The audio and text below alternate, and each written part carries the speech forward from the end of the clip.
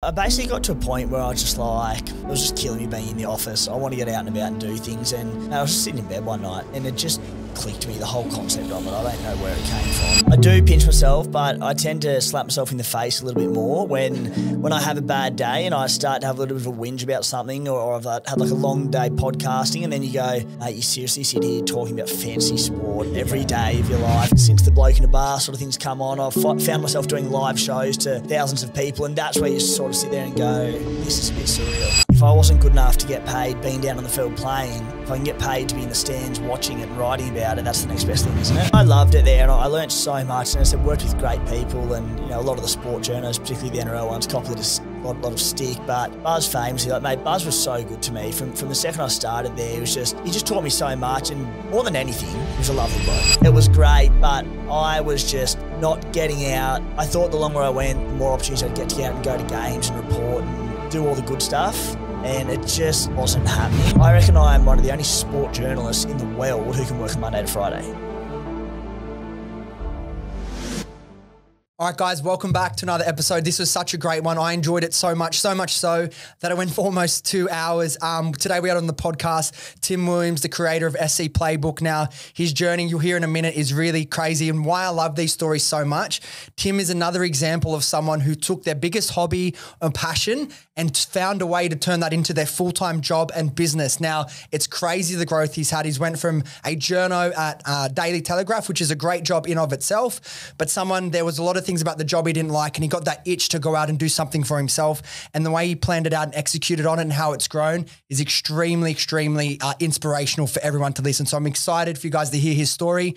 Now, we'll get into the episode in a second. Can I just ask for a couple quick favors? If you're watching on YouTube, could you like this video and subscribe to the channel if you haven't already? And if you're listening to this podcast on Apple Podcasts or Spotify, if you could leave a 5-star review, that really helps the podcast, really helps it grow, and I'd appreciate it so much. Anyway, let's get into the pod. All right, this is an episode a lot of my friends will know I'm really, really interested in this space. We were just chatting off air before we started, and Tim Williams is our guest on the podcast today. A lot of you, I'm sure, are coming to listen because you know Tim and his story. But for my listeners, the reason I was so keen to have Tim on is another person, and you'll see as we start talking through his journey, and you can already feel my energy in this, that I love this shit so much. Anyone that has been able to take a real life interest or hobby or passion of theirs and figure a way to make that their livelihood, their everyday job, their business. Now, Tim's one as well. For a lot of you that maybe aren't as interested in sport and you're more here for the business side of things, you might think this is like quite a niche thing he's been able to make his business of.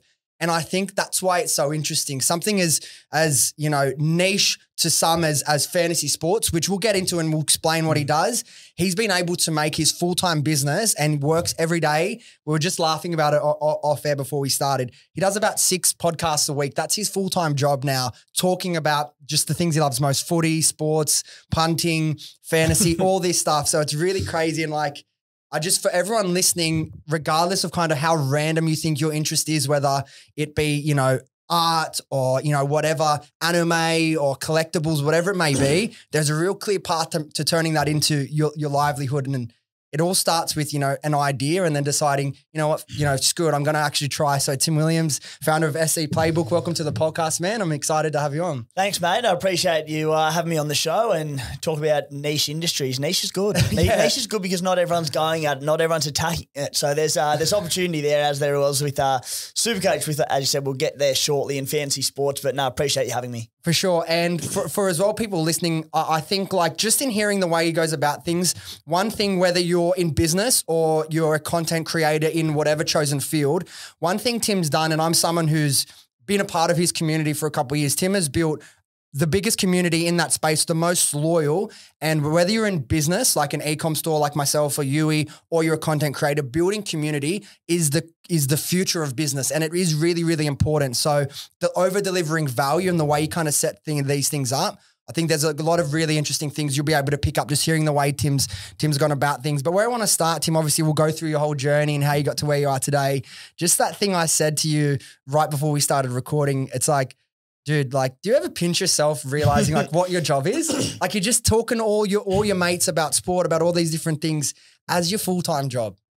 I do pinch myself, but I tend to slap myself in the face a little bit more when I have a bad day and I start to have a little bit of a whinge about something, or I've had like a long day podcasting, and then you go, mate, you seriously sit here talking about fancy sport every day of your life. And as you said, punting, and I do cricket and all sorts of things. So yeah, it really is. And particularly I think the last 2 years things have kicked off probably more like in the public face and getting a few more public gigs, like the SC Plays side of things. It's been going well for a number of years now, but publicly probably not as much. But I think since the bloke in a bar sort of things come on, I've found myself doing live shows to thousands of people, and that's where you sort of sit there and go, like, this is a bit surreal. So. Yeah, and that point you made, it's such a good point. Like I was talking to Ice about it last week, actually on this Monday when we had him on the podcast, like that gratitude thing. And it's like, you can have those really long days, or you'll be up late editing a podcast or whatever, and you start feeling a little bit sorry for yourself. Yeah. Oh, I'm so tired, I'm so drained. But then you realize, dude, 4 years ago, 5 years ago, I would have killed to be in this position. You know what I mean? So I think regardless what your pursuit is, you're always going to have those feelings.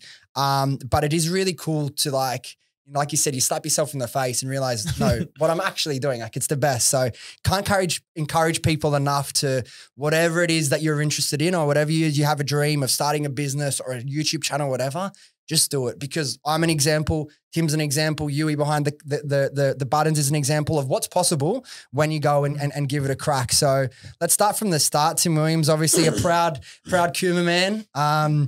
For those that know Cooma, on the foot of the Snowy Mountains in New South Wales, if you've ever been to Perish or Thredbo, you've driven through Cooma, one of the all-time snow and ski shops as well down there. So give the people listening, because I know a lot of people, as I said, will want to hear the Tim Williams story. What was life like growing up in Cooma? Paint the picture of a young Tim Williams. Cold, mate. Very cold. Imagine. Yeah, Cooma's a lovely town, and my heart will always be there. Old girl's still down there, and it's, as you said, the foot of the Snowy Mountains. So it's an hour from coastal towns like Tartha and Merimbula, an hour from Canberra, and then an hour from the slopes as well. So a great place there. I was there until sort of end of year 10, and then came up to Sydney for a couple of years of school, and then back there for my gap year. Most people go to Europe. I went back to Cooma. So it was a beautiful place to grow up in, like quite a small country town of about 8,000 people. Had obviously the oldies down there and my two brothers, and just childhood was sport.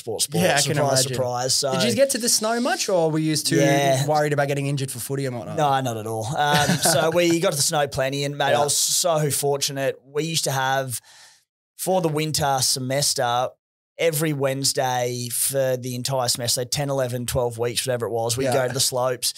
So we'd have 4-day weeks. School sport at the snow, that's ridiculous. School sport was a day off to go to the slopes, and you'd get like cheap gear, and you sort of alluded to a little bit before, but Rhythm Snow Sports. So shout out to them, one of the greatest ski shops on the planet. One of the biggest as well, surely. But it never ends. It's all over the place now. So if you want success stories, get that lot on. We'll get them in. But that's kind of what I pictured for you. So tell me, obviously you mentioned you got two brothers. One of them very famously played over 100 NRL games as a halfback, probably arguably the most important position on the field. How were you as an athlete? Was professional sports as a player ever on the cards for you?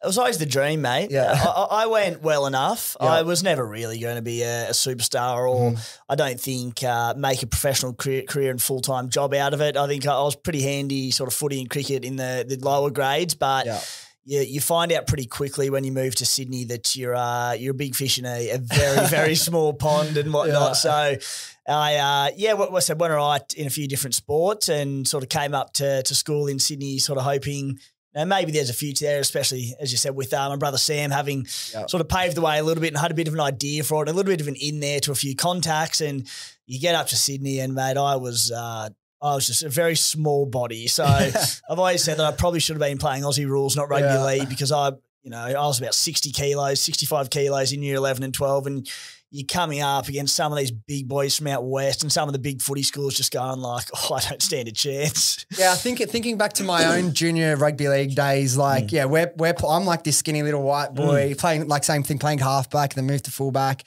up against these big islanders. Like, oh my God, how am I going to tackle you? Was it as multicultural in Cooma, or like was like your size disparity wasn't as evident down there. Size disparity was not as evident. we played in the Canberra comp through juniors, and like Cooma itself, a very multicultural town. It was like during like the initial snowy hydro scheme, I think it was in the 50s, might have been a little bit earlier. It would have been 50s. People came from all over the world to come and work on the snowy scheme, and so that's gone through the whole town now. But you know, when we'd go and play footy, there's also like a lot of farmers around. So a lot of our footy team was made up of just these tough country farmer boys that I was not one of them. And but yeah, we'd go and play a lot of Canberra kids. So it was a rude awakening to come to Sydney. You know, I remember we played a few school footy carnivals where you'd make a rep team here or there, and you'd end up playing against a team from Sydney, and your just eyes would light up at 12 years old going, I'm like, seriously? These two literally twice my size at the age. And when I eventually did get up to Sydney and played some footy, like I went all right, but I just slide myself further and further towards the wing. You just got to keep yourself safe, hide out there in the wing best you can. What positions did you play growing up? Bit of a... Who would it be? I was going to say a bit of a Connor Watson, but I don't cover the forwards well enough for Connor Watson. Bit of utility. So backline. I played at halfback sort of in Cooma. Probably never my best position, just a small country town. You're sort of someone to sort of steer the ship a little bit. But I always loved fullback. Fullback was always my favourite position. And then the older I sort of got, and I played a bit of footy even during uni and even sort of quite recently in Sydney, and just all depending on fitness levels. If I was fit and in good shape, I'd be playing fullback. If I wasn't, I'd be playing centre. So, but basically anywhere from 1 to 7. So were you the youngest of the three brothers? Yeah. What was that like growing up with two older brothers? Like, did they help toughen you up or teach you the game in certain ways? Or definitely toughened you up, I think. Yeah, we just obviously spent all our afternoons, and I remember every Origin night we'd just be out in the backyard at halftime. You'd jam in 15 minutes of just smacking each other and whatnot. And I guess they probably had a few commands from mum and dad to go a little bit softer on me, but you know, very minorly. So to grow up in that environment with older brothers who would do the same, we'd play footy in the backyard and play tackle footy. You had to learn to tackle pretty quickly. I couldn't believe, I don't know why, like I've been, you know, for me, sport, I work a lot. I now luckily, you know, in terms of the gratitude piece, like when I first started in e-commerce, it's obviously a lot of staring at a screen, you know, spreadsheets, ad accounts, that sort of stuff. But over the last couple of years, obviously I have a podcast. I do heaps of mentoring with other people starting businesses. So by the end of the week, I do a lot of talking to people like you do. And sometimes like I am an extroverted person, but I'll get to like a Friday night and I've just been talking to people nonstop all week and I love it.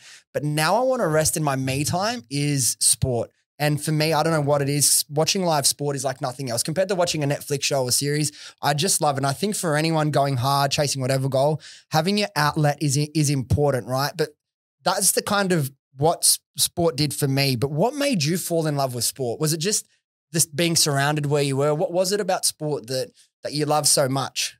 Yeah, again, growing up surrounded by it, like my parents were both sport lovers. Cooma itself, a big sporting town. So I'd be playing, you know, during winter rugby union on Saturday, rugby league on a Sunday. I remember even sort of when I was in year 9, 10, I was traveling to Canberra for a few rep sides there, and you'd leave and you'd drive to Canberra, which is sort of where we trained, was about an hour and a half away, 3 days a week. Got to leave school early for that, which was great. And then I remember, went to school in Cooma. Yeah, but it was a great place.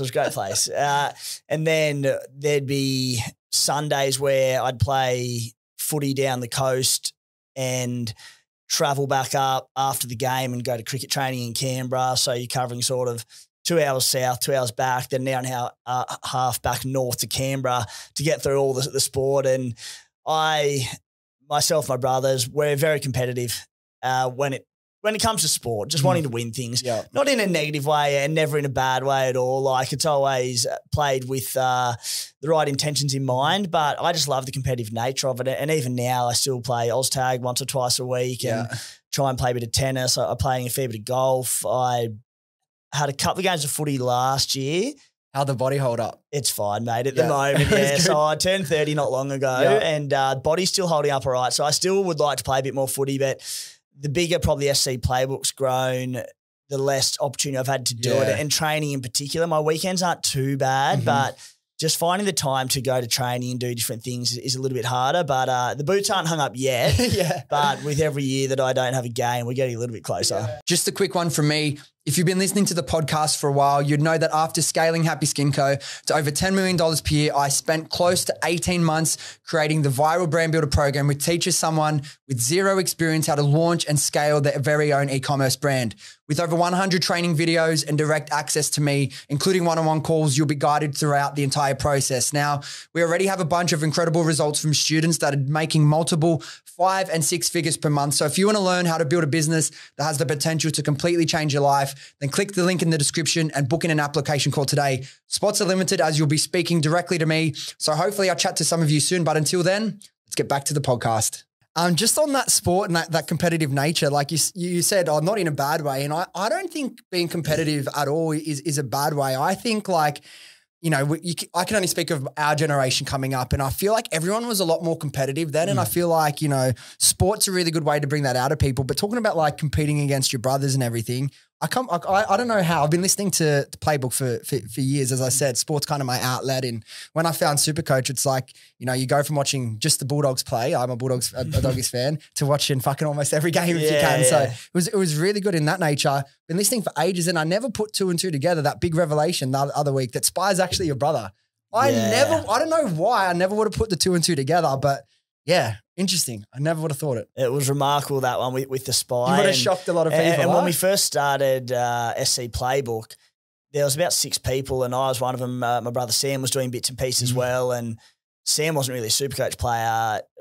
My brother Tom, the Spy, the alias Spy, he was a diehard Supercoach player, as people know now, and we sort of went, do we want 3 Williamses in the 6 people, and is it too much of representation? And we go, he didn't have like a big finish behind him at the time, despite being a gun at Supercoach. And we go, let's give him an alias. And, you know, he could be a past winner. He could be an ex-NRL player. Like, nobody knows. And it's just built up. And every time he got a little bit fed up with having the alias, just because he had to tippy-toe around his upbringing, and he couldn't say anything referring to Cooma or the Raiders or anything, because they'd be like, oh, okay. And every time we'd go to reveal who he was, I'd sort of talk to people, and you just got the gauge. People didn't know who he was. I just assumed people would work it out. Yeah, no. But I reckon it was about, by then I'm going, probably 50% of people still don't know. Like, that's cool. Let's run with that. Yeah. Then started this season, went, all right, mate, we'll reveal you. And then when I did it blew my mind. I reckon 90% of listeners had no idea that he was my brother. I had no idea. And it's like, if you saw, obviously when I was doing my research, obviously you can see my notes, everyone laughs. I do a lot of research on people. Obviously I didn't have to do too much research because I've been following along the journey for a while. But if I see you and Sam next to each other, I'd be like, yeah, 100%. You can see they're brothers.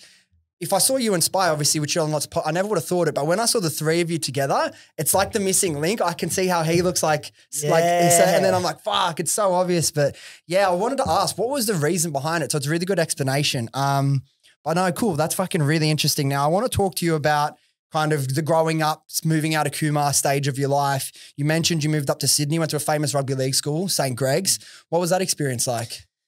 Different, boarding school, especially coming from a small country town. But the beauty of it was, in the boarding side of things, I was surrounded by country boys as well. Yeah.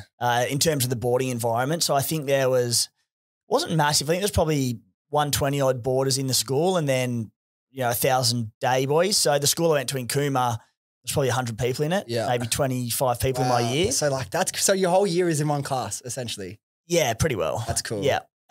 So then by the time I got to Greg's, it was a very different environment. It's a massive school. But the beauty of like St. Greg's, it was unreal. It's changed a lot nowadays, but it's really weird describing, but it's just plonked on top of this hill in Campbelltown, and it had 360-degree views of farmland. Yeah. And you couldn't really see any housing, any developments, anything. And it was just the most incredible thing. Like, I'd wake up of a morning, look out my window down to just about 8 different football fields, looking over the first oval there. It was the most special thing to do. So I was again, getting out of Cooma, which a lot of sort of people from back home do. They try and go and get year 11 and 12 at boarding school in, or some families a few more. And it was just a great experience. Learned a lot from it. A lot of good mates still from school there, and very different probably to if I'd stayed in Cooma. Did you go to school there with anyone that's like ended up being like a pretty successful first grader? Adam Elliott was in my year and boarded with me. Yeah, so Ad's actually from down my way as well, from a little town called Tartha. So we played footy and cricket against each other growing up. And again, he was just built like a brick shithouse from 12 years old. So we were in different comps. We'd play like preseason carnivals together and you'd come up against him and I was just this twig and I'd go, oh, this will be fun.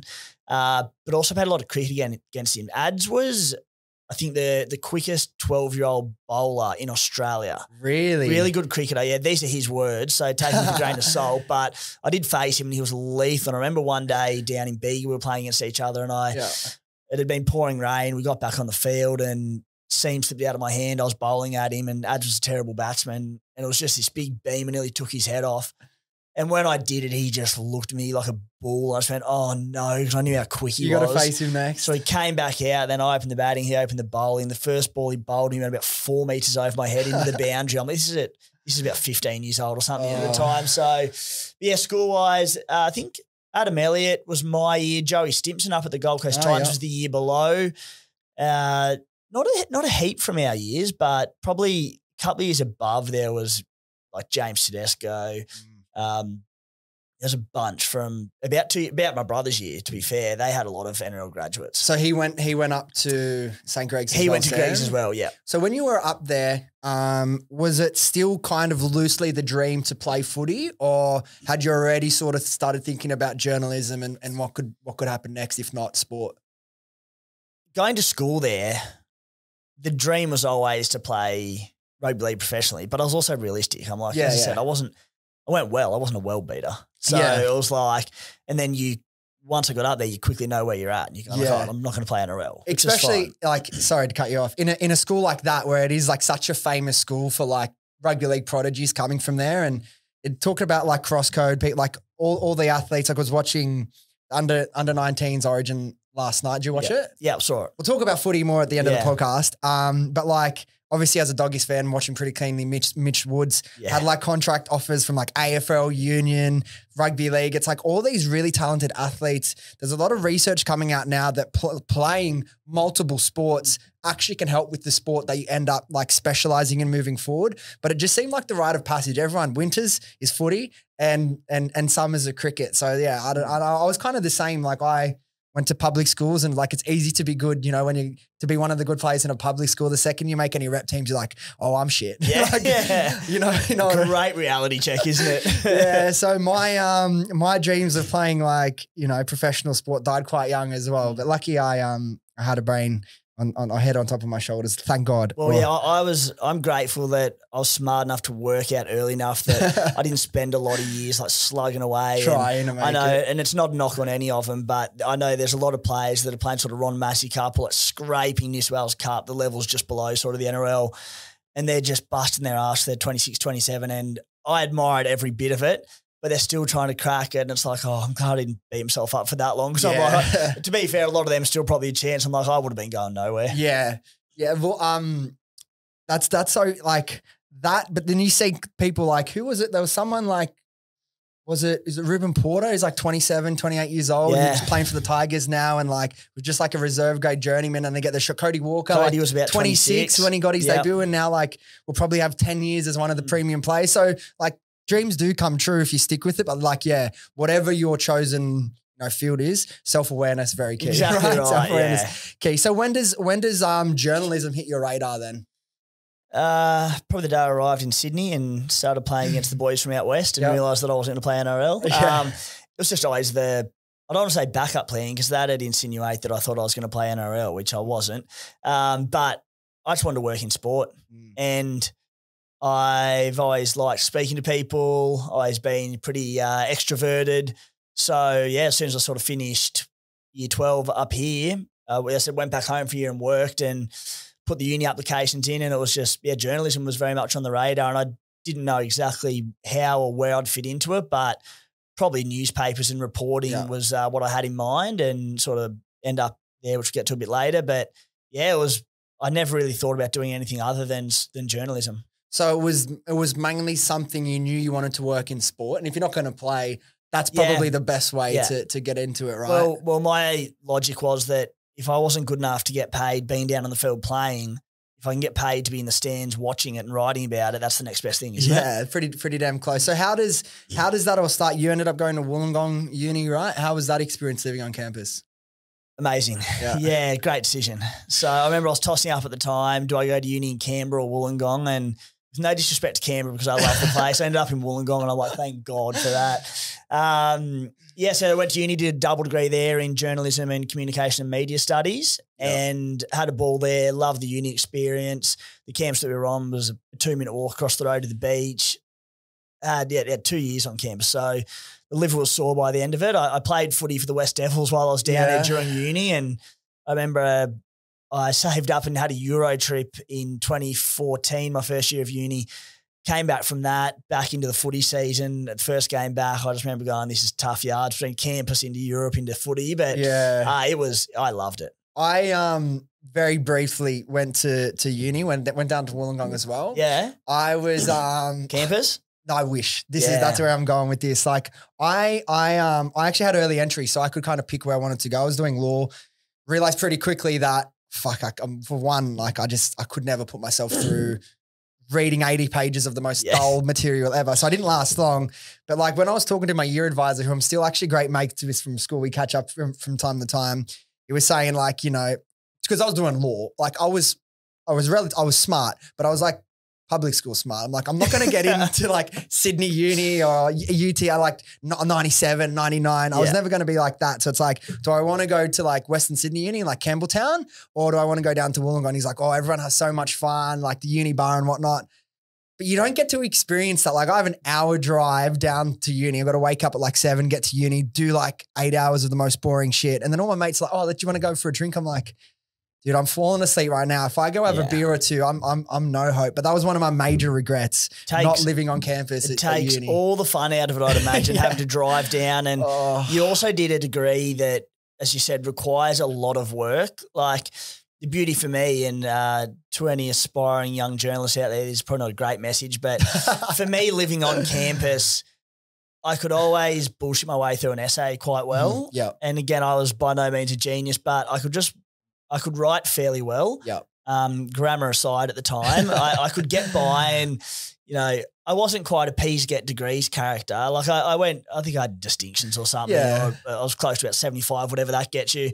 And I went, all right, but when you're doing a law degree, or a lot of my mates are doing finance degrees, you do your exams, you're right or you're wrong with an answer. Like you can't have a tutor or a lecturer or whatever that likes you, that looks after you and gives you a mark here or a mark there. You're right or you're wrong. Whereas when you're writing essays or writing articles, that sort of stuff, or taking pictures of stuff for journalism, it's very subjective. So it's like, it's pretty hard to fail. I got the full experience. Yeah. I've actually had this conversation with my missus. Like, you know, if I had to have a normal job or do a normal degree, even though like from what I've done now, I could never go back. And that was the big realization. Like I have to do my own thing. It's just the way I'm wired. I think I said it like probably would be journalism. It's the thing I think I could get most interested in. But like the whole, you know, in school, I don't know what you were like. St. Greg's maybe a bit more strict. Maybe they kind of get you guys to pre-plan your work a little bit more. But I was always like, get home from school, you know, have something to eat, 4 o'clock, the assignment's due the next day, start it then, finish it by like, 10 o'clock. You try and do that with the law like assignment, and I did do it. It's you start at 4 o'clock, you finish at 6 a.m. in the morning, you don't sleep all night, you drive an hour down like whatever those roads are without any sleep, and you try and not fall asleep and have a micro sleep and crash your car. So it just wasn't sustainable for me. But journalism sounds like something that it is quite interesting for you. Now I know you ended up getting a gig at the Daily Telly. How did that come about? Yeah, so at the end of my first year of uni, I was actually applying for an exchange over to Boulder in Colorado with a mate. That would have been cool. Which was another like bucket list kind of item. And I literally had the forms on my desk and I'd filled them out. I just needed to hand them in. And at the same time, I was like, okay, like I want to do journalism and I'm keen on it, but let's just make sure of it. So back in year 10, I did a week of work experience up at the Telegraph just through a family friend. And I thought, this is cool. So I contacted a fella who was the head of sport when I did the work experience, and he'd left and he put me in contact with the new head of sport, Tim Morrissey, who's still there now. And I basically just said, look, I'm a I was here a couple of years ago, did a week, you won't remember me, but I'm now studying in Wollongong, doing journalism. I just want to make sure that I'm on track, that it's the industry that I want to be in. Do you have 2 or 3 days of work experience for me?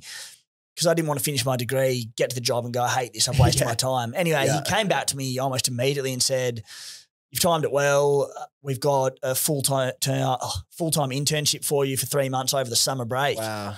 And I just went, okay, this is probably too good to pass up. So that unfortunately meant that I couldn't do the Colorado exchange, which I did end up having mates go there. Would have been amazing, but where I've ended up now, I'm grateful because I ended up going to the telly and doing that internship for 3 months, stayed at my brother Tom's place in Sydney and ended up getting paid work out of that, which sort of paved the way through to now. So it's worked out. Because journalism can be one of those like industries where it's quite competitive and hard to get a job in one of the major like media houses or publications.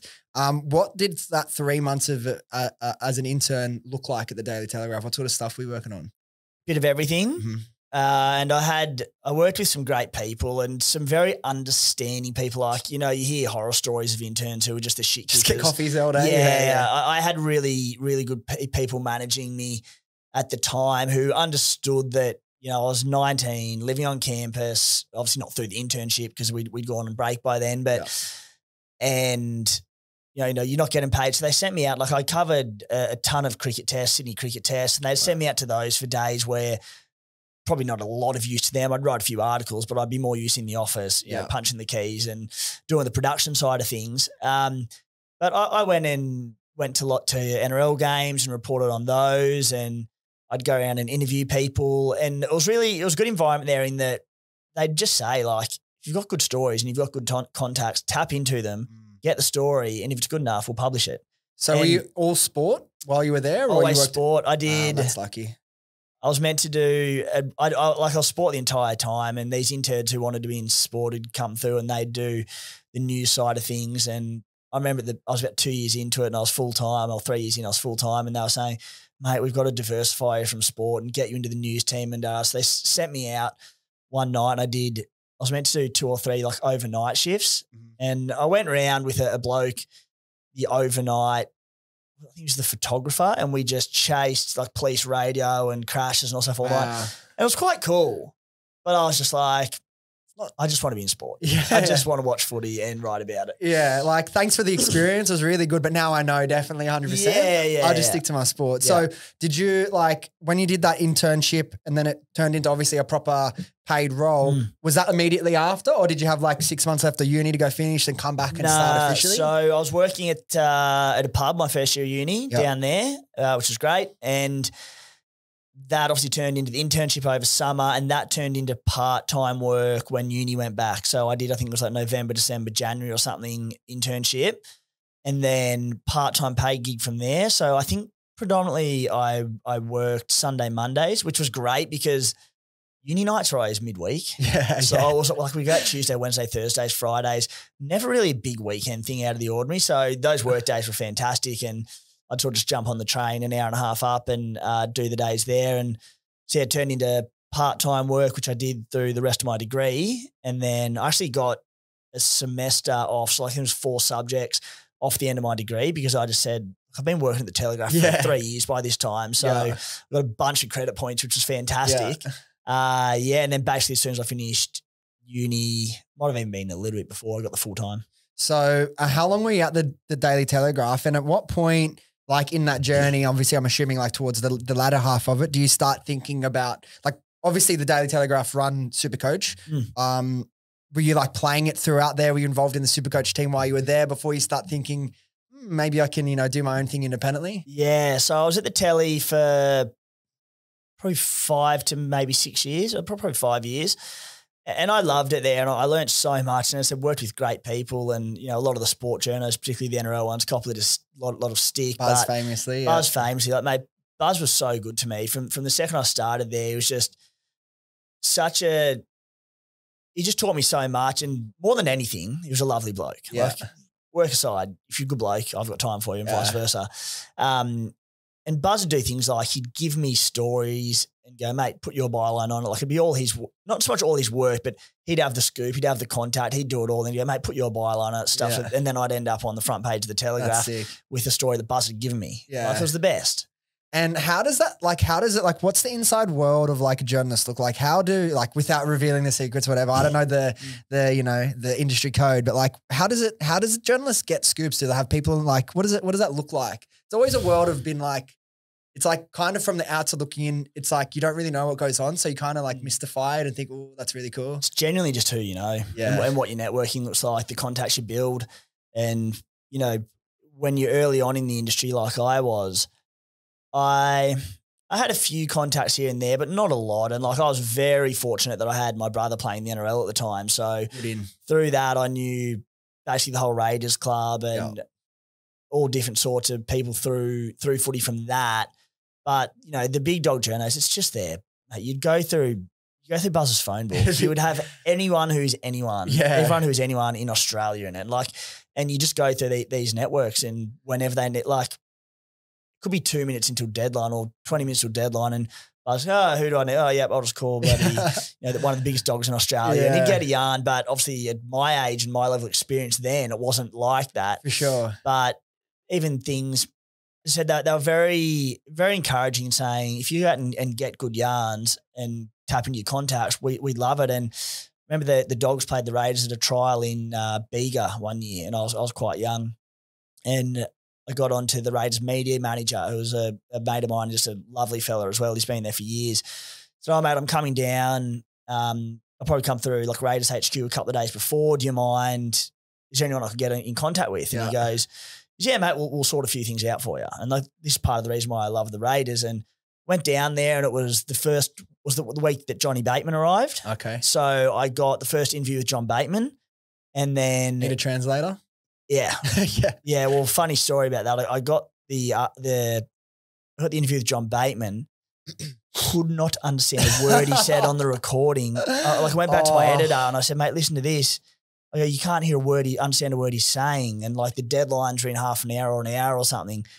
And I called Sam and I was like, mate, I promised him like a good story and I can't understand anything. Like they understood. Yeah. He was playing tennis with Jordan Rapana at the time, and he gave Rapper the phone. So I spoke to him and got an article out of it, basically having a laugh at how they do it on the field and how they understand each other.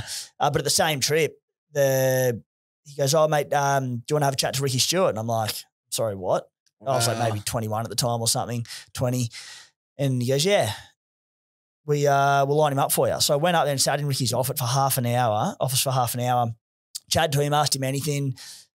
He delayed training by like 5-10 minutes because he was talking to me because someone called and said, mate, where are you? He goes, oh, mate, I'll be with you in a minute. I'm like, that's cool. ridiculous. Yeah. So like it's, I was fortunate in that sense, but coming through it, you do need to know people. Guru was like down in like a Canberra a couple of weeks ago, and he said he was really impressed with the whole organisation as well, like really good people from top to bottom throughout there. And I think that's kind of like, you know, there's pros and cons of being in Sydney, pros and cons of being done there, but like small town people usually are like, not small town people, but that like. It's a small town vibe. Do you know what I mean? Like that's really cool. It's almost not at the top end, but at the surface level, it's run like a country club. Yeah. From the receptionist up to Ricky, everyone's got time for you. Everyone's so approachable. It's awesome. So at the Daily Telegraph and Supercoach, obviously Sangster's like the face of it. He's like been the main man.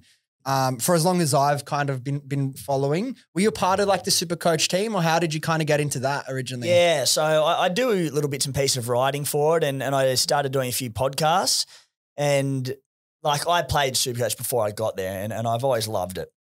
And the more and more I did it, the more I enjoyed it. And I was thrown into podcasts when I first started there, and I just sat there and went, like, I'm a country bogan.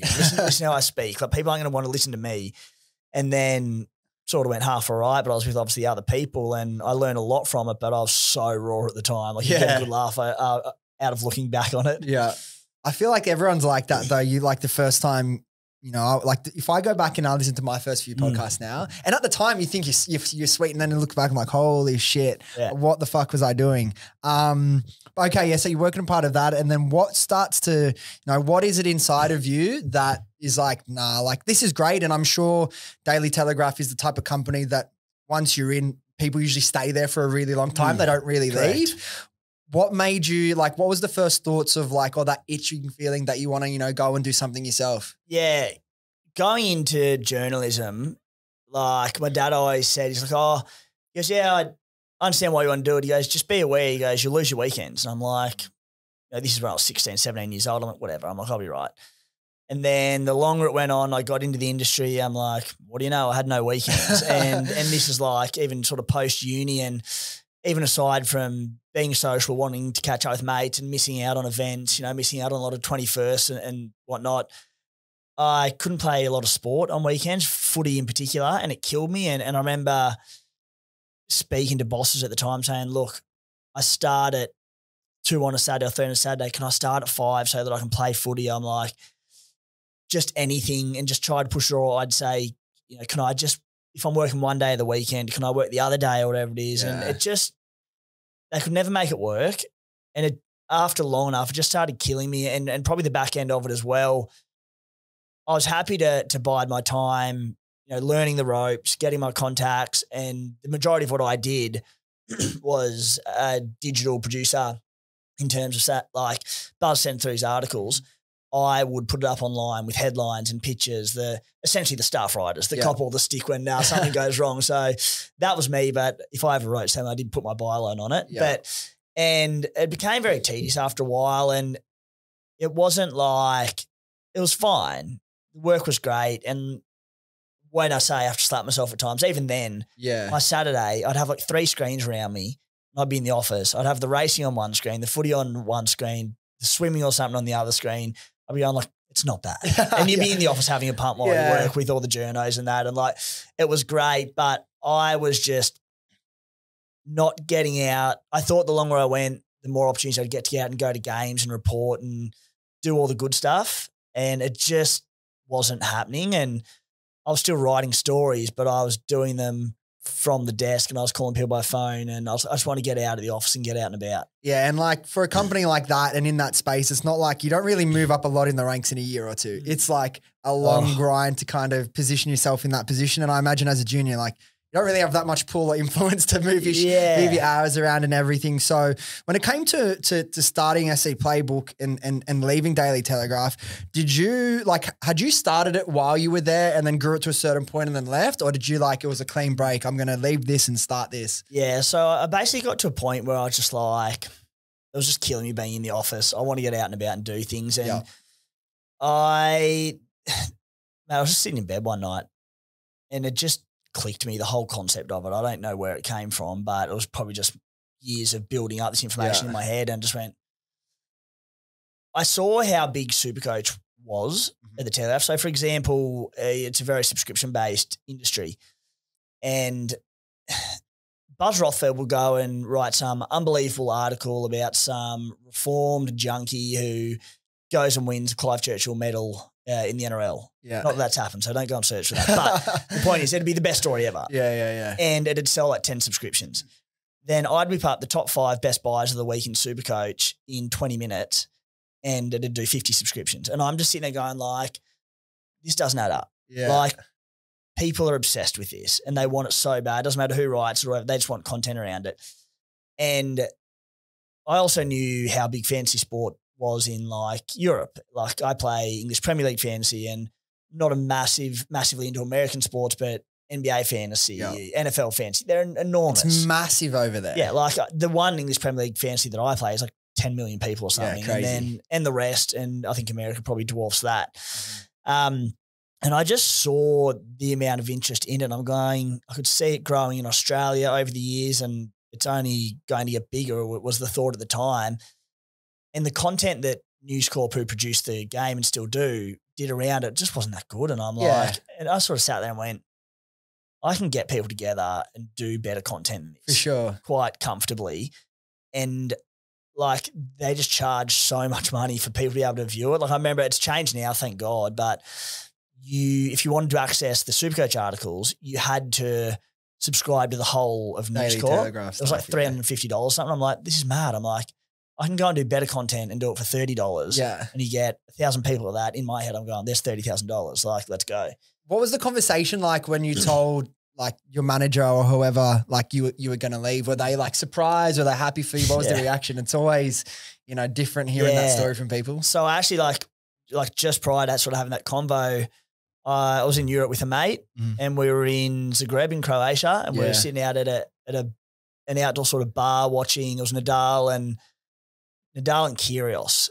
Not when Kyrgios beat him as a young fella. It was another time around. So this would have been 2019.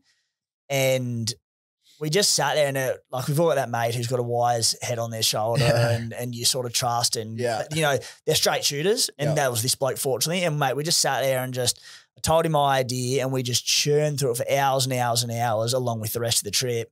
And then during that trip, I just decided, I'm like, all right, screw it. Let's go. Let's do it. So this was probably 5-6 months before I left. So I had no money in my account because all the way up until this point, I would just save money and then travel, save money and travel and get down to zero and then go again. But I did have a lot of That was the play back then. A lot of people did that. It's not that different, to be honest. But yeah, so I had about 5 months after that where I just plotted it all and saved my money. And I also had a heap of leave saved up as well, which was great. But yeah, when I eventually told them and sat down with them, the boss who I was telling it to, I was so nervous going in. Hadn't had to resign from jobs too often. And he just went, like, are you serious?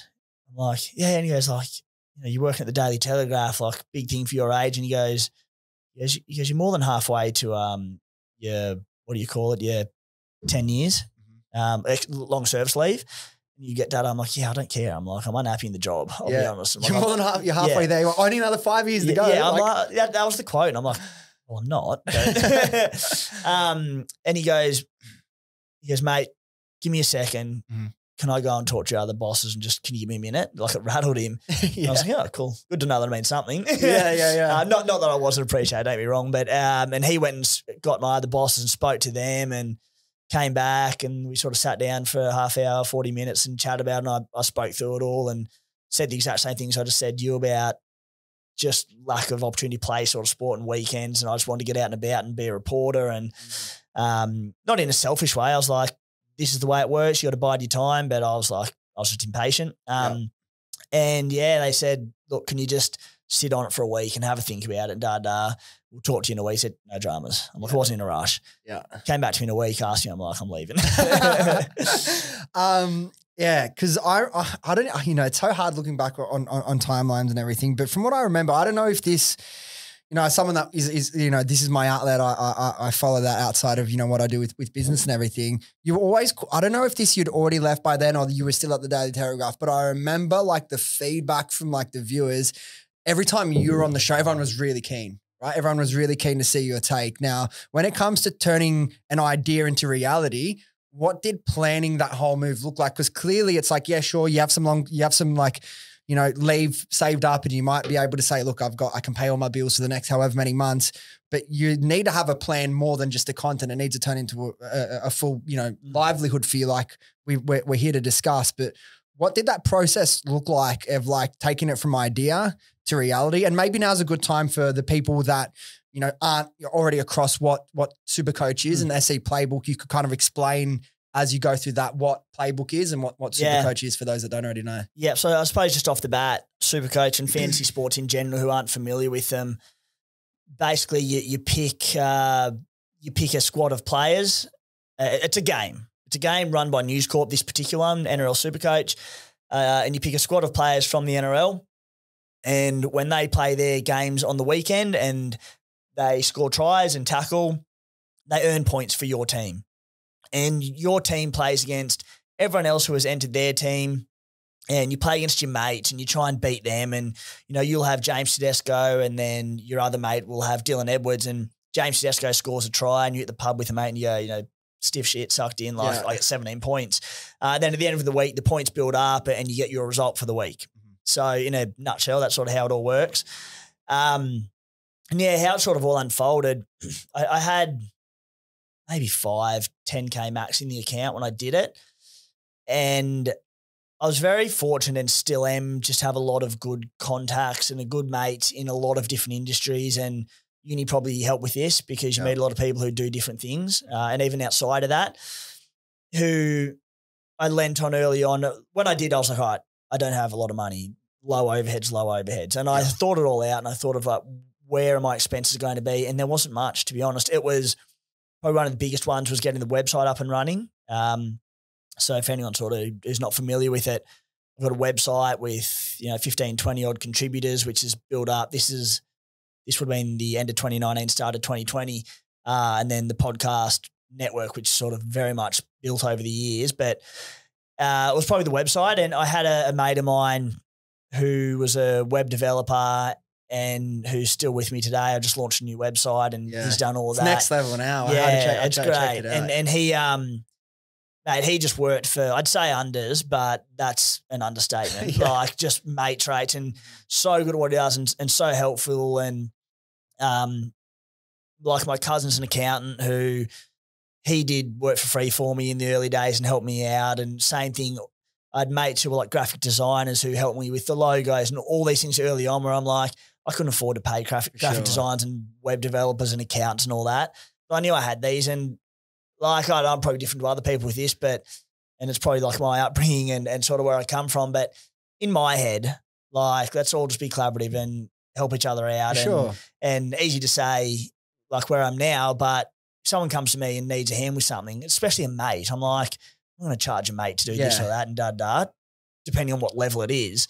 But I was very fortunate that I had all these people who were able to help me out and what I could afford, I'd flick me a bit of money and they'd all be very reluctant, didn't want to tell like, mate, like you've done this much for me. And particularly my web fella who's just been the best ever since day dot. I'm like, I'd give him money when I could. I was very lucky to have all these people in these positions and very gifted, intelligent mates. And I spoke to the ones with business heads about it and got their feedback and their critical analysis and was just able to put it all together and go for broke. And see, all in that, like for the people listening as well, there's a massive lesson in that. So many people would let that stop them. I don't know how to build a website. I don't have access to all the, at the start, like you're scrappy as like when I started this business, we put all like we say it's well reported. I've talked about this in many podcasts. We saved 10 grand each, put it in like from that 10 grand each, it was like $18,000 almost was on stock. So it's like we had like $2,000 to make a website, get some content. So it's like you're leaning on friends for favors, come be a part of the shoot. We'll give you your product. Can't really pay you right now. But you have to find a way at the beginning when you don't have a lot of resources or it's just what's the alternative? You don't do it. And as you said, like, I think people sort of think of those expenses, but I think like I've spoken to people and say, oh, like, I wouldn't ask a mate to help me with this or do that. I'm like, never underestimate what your mate's willing to do to help you in that. Like think to yourself, would you help a mate if they come and ask you? And you go, absolutely I would. And like I'd do it for free, especially if they were starting up a business and needed a couple of hours of my time to whip a logo together or whatever it might be. Reach out and ask your mates. So no one cares.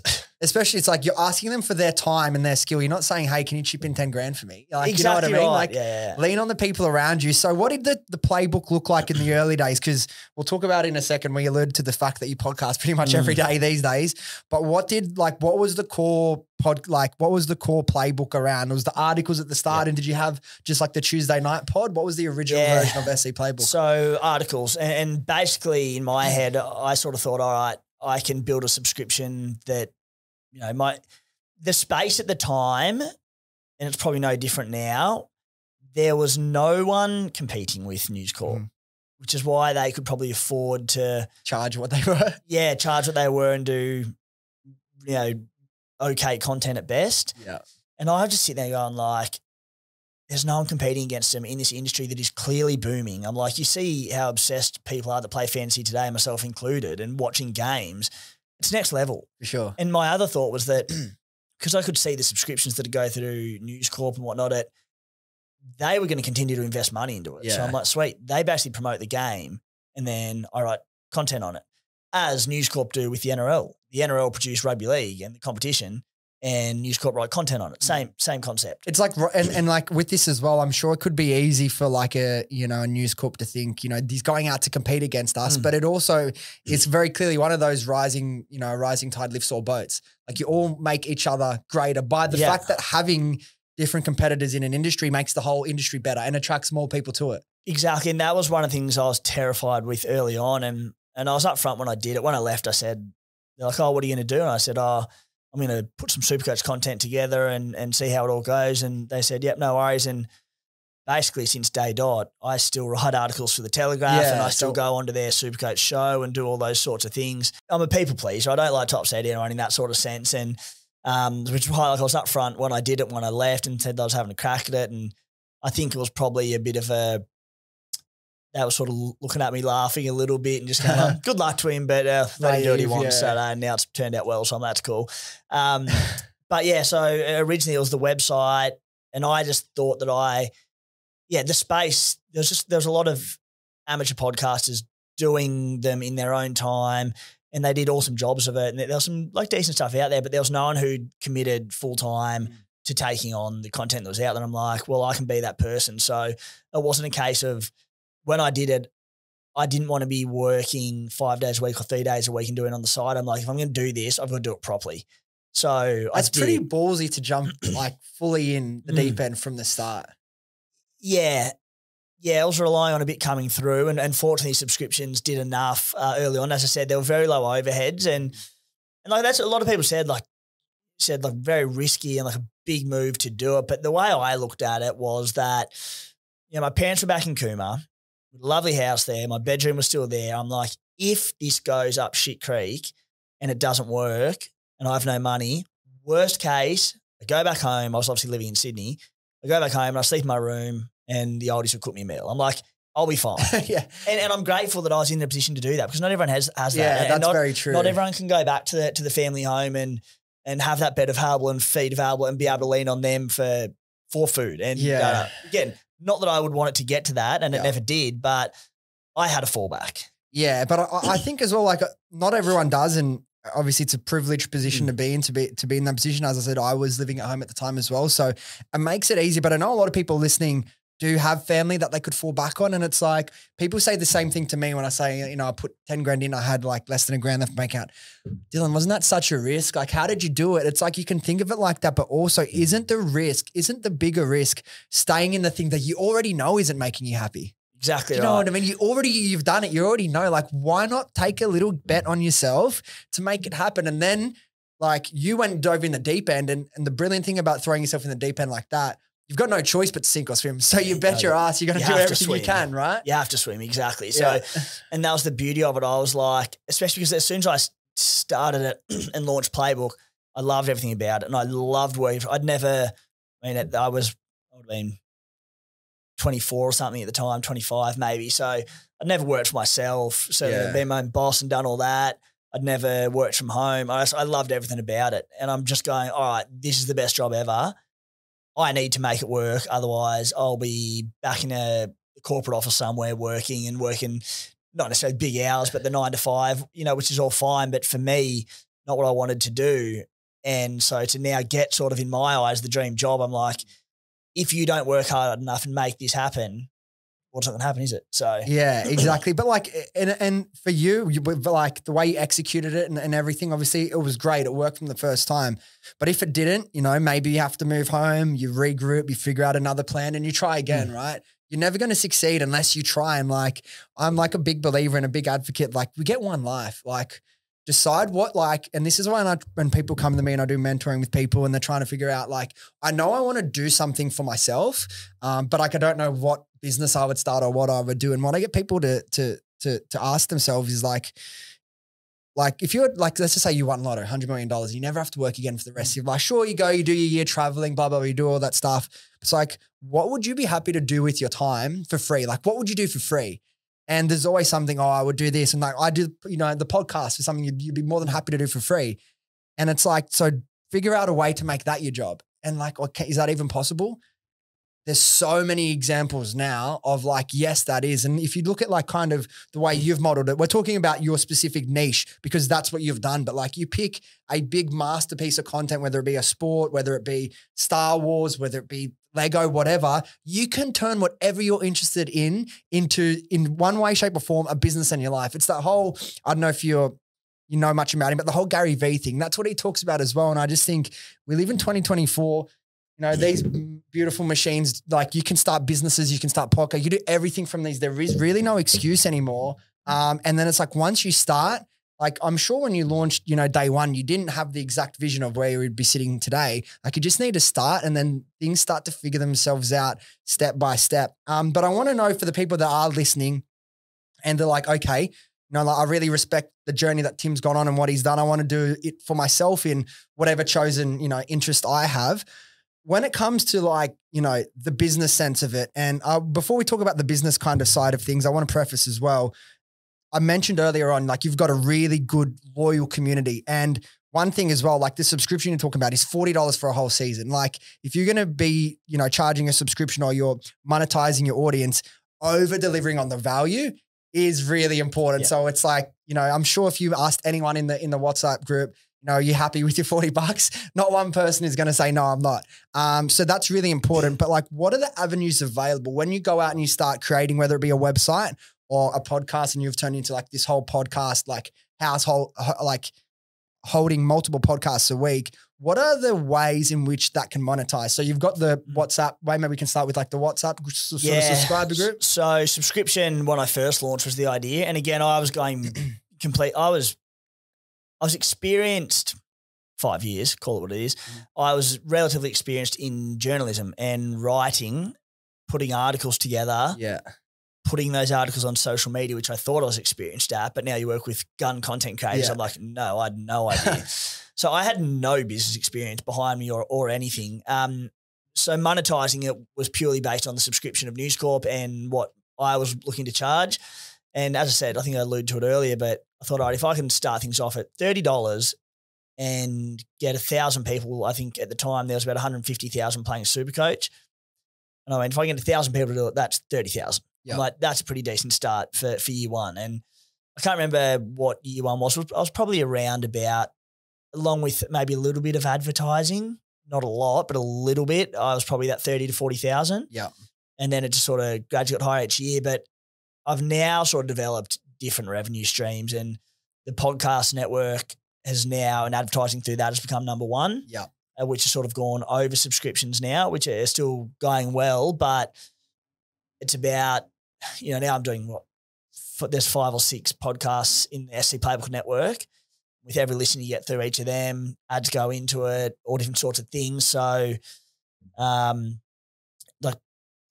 trying to think like there's. And like on terms, I can speak to this as well because I watch it, I listen to all your shit. Like, and it seems like as well, we don't do any podcast, we don't even do any sponsors for this podcast because I sponsor it myself, my business. Yeah. So I'm in that position to kind of, it works really well for me. But so you've got some, like, let's just say someone starts a podcast on whatever topic, you can just subscribe to like, the Acast, whatever, they can get you sponsors. And there's ones where, they can, whether it be Acast or some other like media platform that's doing this for you, can go and just, source random podcasts read by some random person, whether it be halfway through, at the end of your episode, whatever it may be.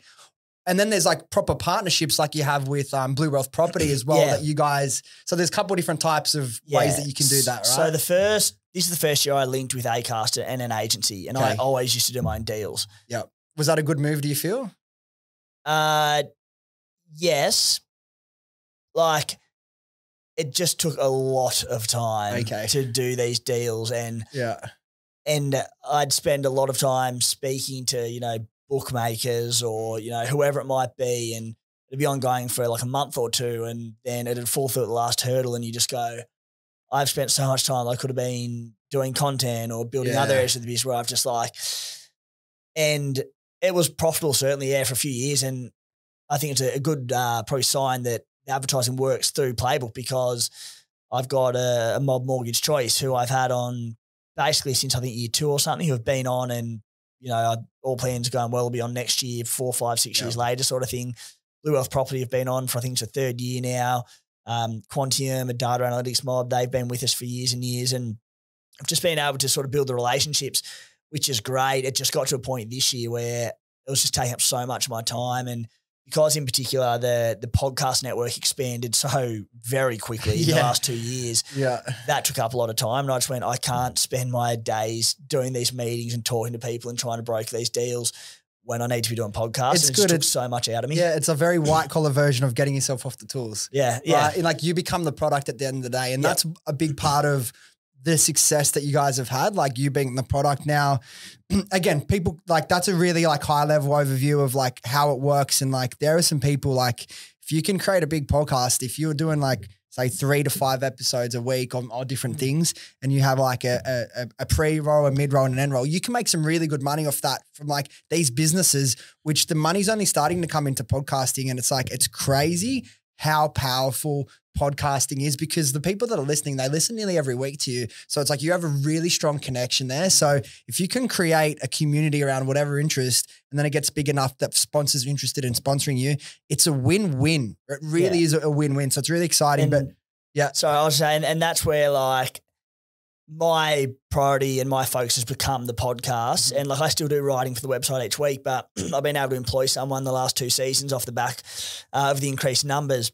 And like my goal and hopefully in the next year or two is just to keep putting a few people on so that I put all my attention to the podcast, because the bigger it gets, the busier I get.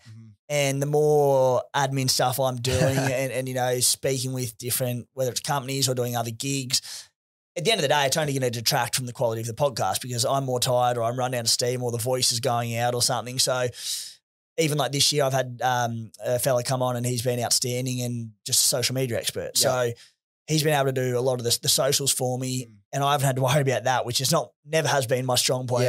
So I've had more time to worry about, you know, writing an article here or there or doing the podcast. So that's hopefully where we'll end up.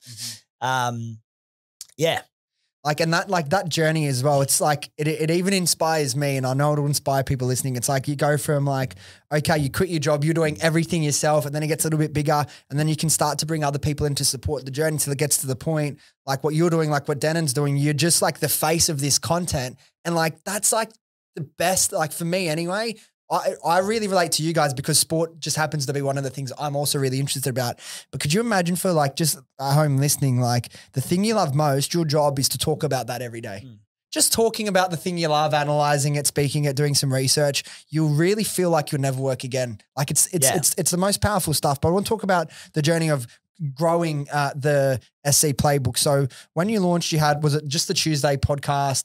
Like just one podcast. One podcast a week. And very quickly, like you said, over the last couple of years, there's now a podcast, like 4 or 5 podcasts a week. What did that journey look like of increasing the amount of shows you put on? So when I launched Playbook, I hadn't really had any major idea to do a podcast. So I was like, I'll do one on the side just to add a bit more value and, you know, try and create something out of it. But genuinely in my head, I was like, no one's going to want to listen to me. Like I'd done podcasting at News Corp, and I don't know, I guess it went all right, but I listened back to myself. I'm like, this is terrible. Like why I couldn't get through my head. Why would anyone want to listen to you? And kicked it off, and it went well. And mate, I spent nights and nights. I was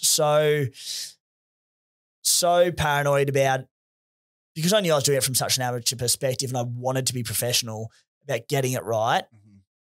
So like I'd do it on like an online production studio sort of thing, and I'd have other people on the podcast call in, and because there's such a finite amount of time for my listeners to listen to my podcast, like people can listen to your podcast and they can be relevant in 3 years' time. 100%, yeah. Whereas my ones, rugby league teams for the round drop 4 p.m. on Tuesday. The round starts 8 p.m. Thursday. It's a pretty small window, and I have to jam all the content I can out there in that time to give people time to listen to it, to get their teams and their trades sorted for essentially by Thursday night, because by Friday morning, no one's really going to be listening to those episodes. So when I first started it, and I didn't have any audio editing background or knowledge, so I had to learn it all off cuff. So the recording would screw up, so then I'd be waiting from this program that I was using, and their people that work for them were in the Philippines, so they'd be offline until like 3 a.m. So I'd be up at 3 a.m. in the morning editing it, getting what they'd done and fix bits up for me, because I wanted to release it by like 5:30 for the commuters the Wednesday morning. Anyway, I would then go on to meet Guru about 2 years down the track, who I know you've podcasted with before, and had him on the show. And I knew like my numbers were decent enough, and I was starting to, you know, make, again, because I didn't work with like an agency like Acast, I was kind of guessing everything. I'm like, I'd go to advertise, say, look, I'm getting this many listens. We can put your ads on this, da-da-da. And Guru reached out to me and goes, oh, mate, I love what you do. I want to expand some of my Supercoach stuff. I want to do a show with you. And I go, whatever. And he goes, do you want to get a beer and have a chat about it? I'm like, yeah, mate, let's go for it. And I go, oh, here we go. Like this is that bloke that puts his hand at the camera and looks at himself and da-da-da, which I now do thanks to Guru because he was so far ahead of the game. Yeah. And he sat down and we had a beer and he goes, mate, like, you have to answer, but do you mind telling me how many listens you get? And I think at that time, I was maybe getting 7,000 listens an episode or something.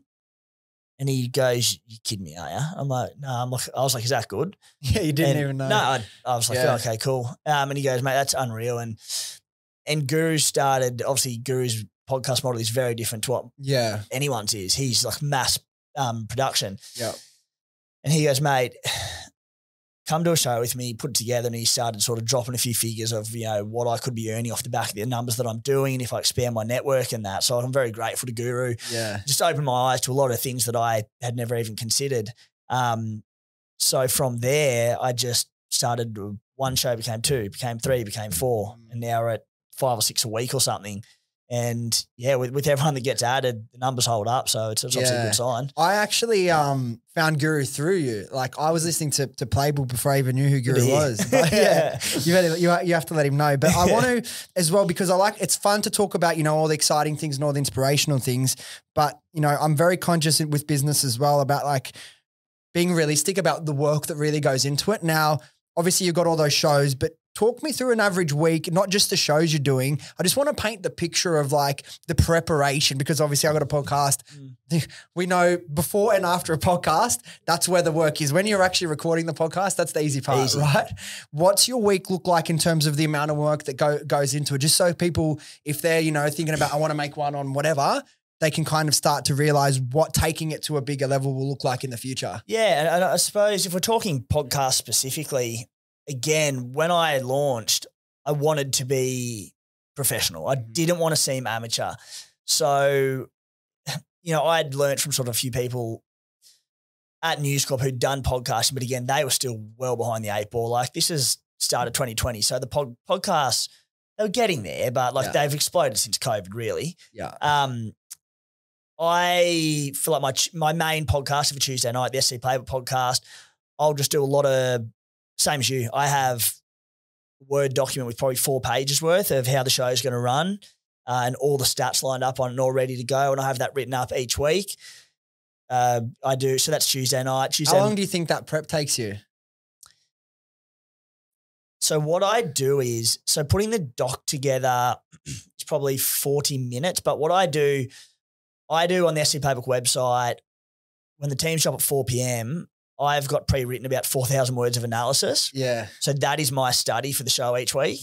And I also do an article for the Telegraph of a Monday morning, which I sort of have written Sunday night, which is team news for the week. Yep. So between team news and then doing my Supercoach analysis for every team, that goes into the first Supercoach podcast of the week and I'm just good to go. Like it is all there. Yeah. And there's times where I'm like, the article probably takes me 2 to 2.5 hours to write. I could palm this off and free up so much time. Like, no, like this is your ammo for the week. Yeah, so I don't really need to look at anything for the rest of the week. Yeah. So that's Tuesday night. I sort of leave the Bloke Studios about 9 of a Tuesday night when that's done. Wednesday morning is the podcast with Guru. We use his studio for that now. We used Bloke Studios last year and that's been great as well. So again, I'm kind of, we both do a bit of a run sheet for that together. Not too bad, but I do a bit of a deeper dive into 5 or 6 certain stats for that show, which again, I've generally got sorted from my analysis the day before. I then have a punting podcast for Thursday morning. So I need to put that run sheet together. You got to research what you think could be good for and that's weekend. A very different angle to Supercoach. So I don't have a Supercoach in mind when I do that. That's looking at things like, all right, basically the likelihood of players scoring and teams winning and all that sort of stuff. So completely different sort of area of research for NRL. So do the research for that one, do that show. And I still produce and put all my podcasts out myself. Yep. Certainly the ones from home as well. And then I do another one, like a Q&A of a Thursday. So that was a really good addition. And talking about like the value add from like a listener, a subscriber, such a good addition as well. And takes you out it's pretty, like that one was like, you don't even have to prep. You read what people are saying, you talk off the cuff. And again, credit due. I was like, first year or so of it, I was replying in the WhatsApp group to all the subscribers and sitting there typing away, and it'd take me, 2-3 minutes to write something to one question. Yeah. Guru goes, voice record it and put it in a podcast. Yeah. And then it's another show. I'm like, doi.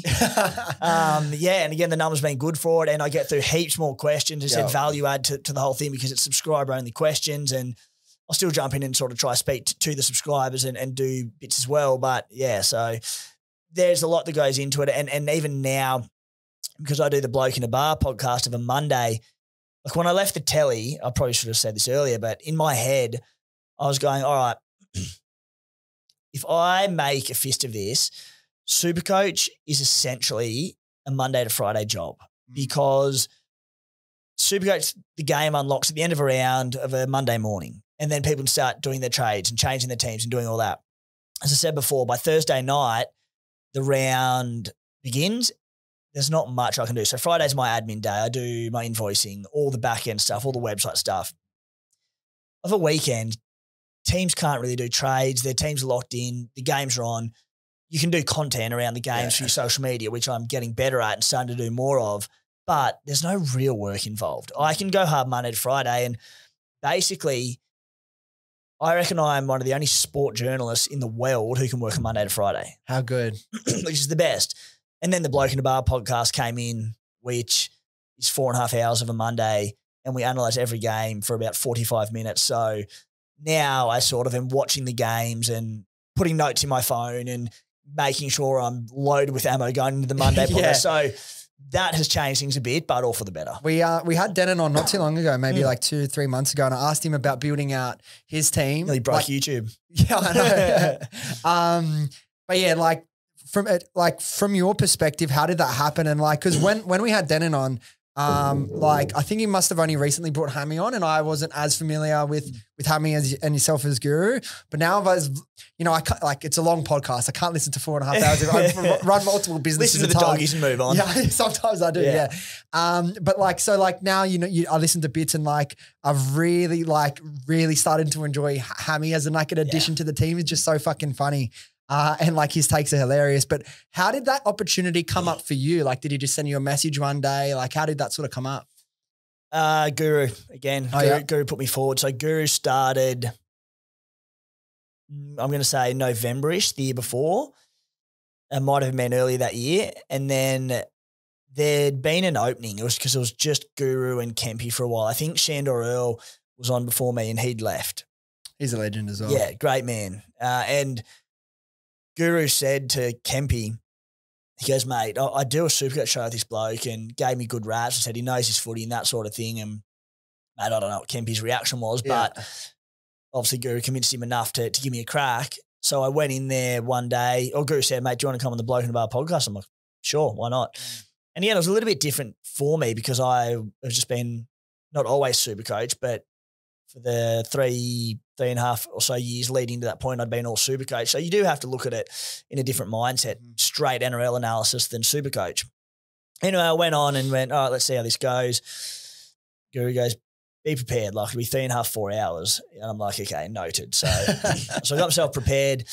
And mate, for the first 5, 6, 7 probably weeks, I didn't really hear from Kempy. I just come in and do the show, and it'd be Sunday night, and I had all my notes ready to go, but I'd be like, hey, mate, do you know if I'm on or not? And he goes, Guru just keeps saying, mate, until you hear differently, just keep turning up. So I did. And you've been doing it for a while now, right? A year and a half, 2 years or so?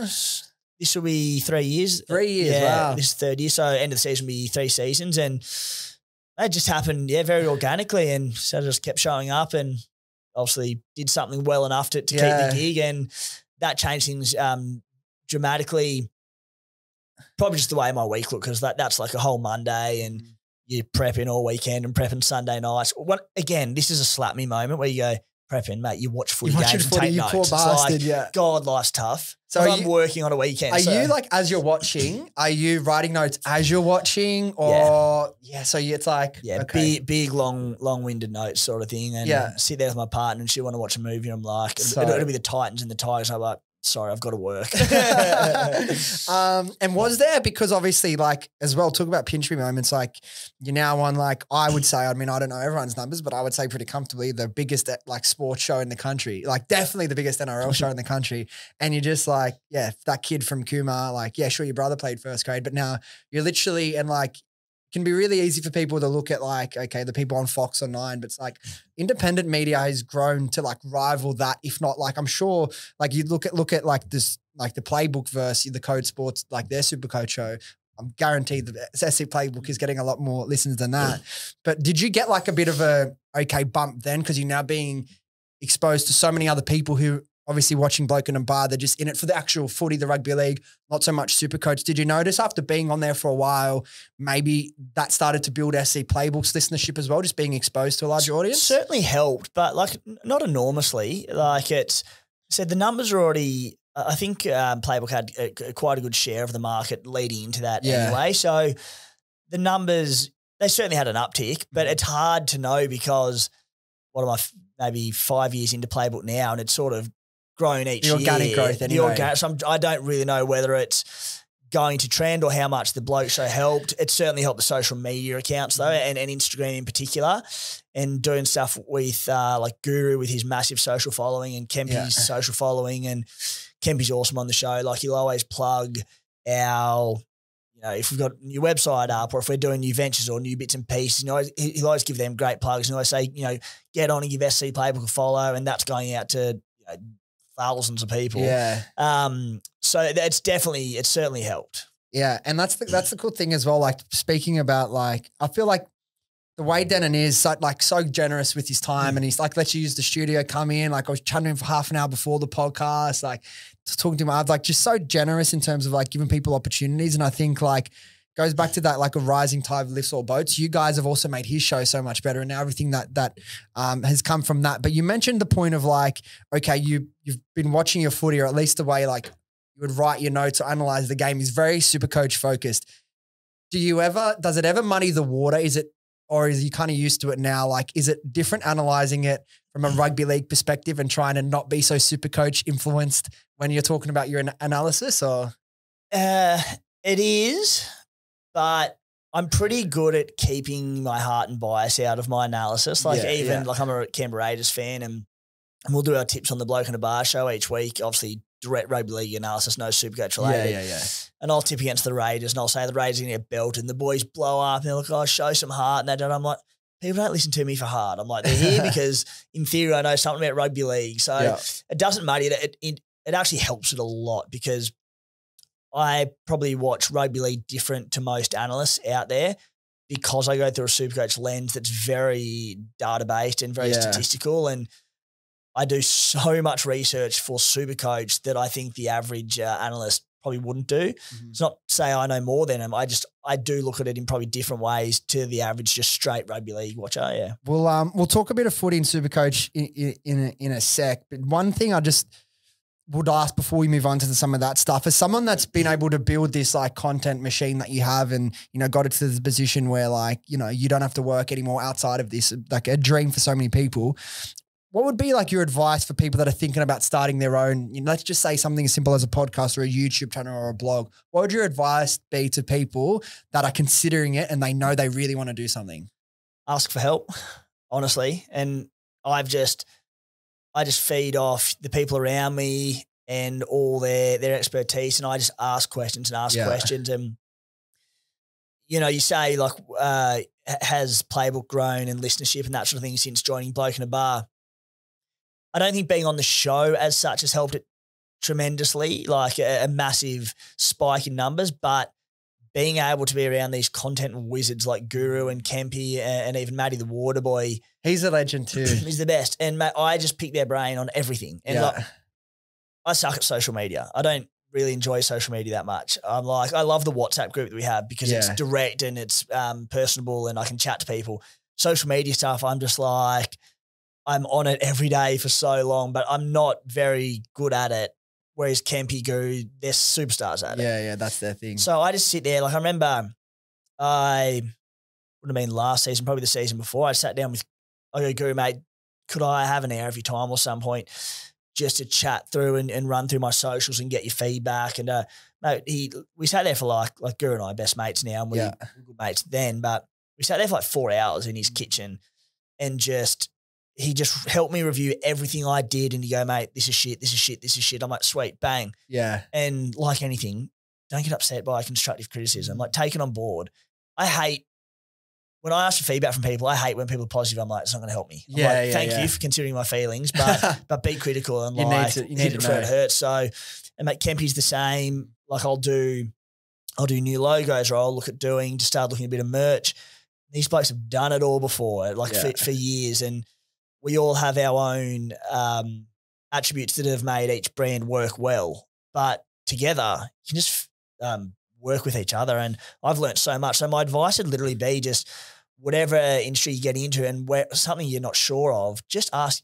You're going to know someone roughly in that industry. Just ask them. 100%. Like, success leaves clues, and like the easiest way to get forward, like to where you want to be, is surround yourself with people that have done it, or ask them questions. You know, there's just so many different ways, you know, we can go about that today. And I just think and I try and encourage people so much, don't stay in a situation you're not happy with. You do have more control over your life and your destiny than you think. But on the while we're talking about the Roo thing, obviously you launched Patreon really successfully recently. Is that something you would consider, or do you prefer the subscriber model that you've got now?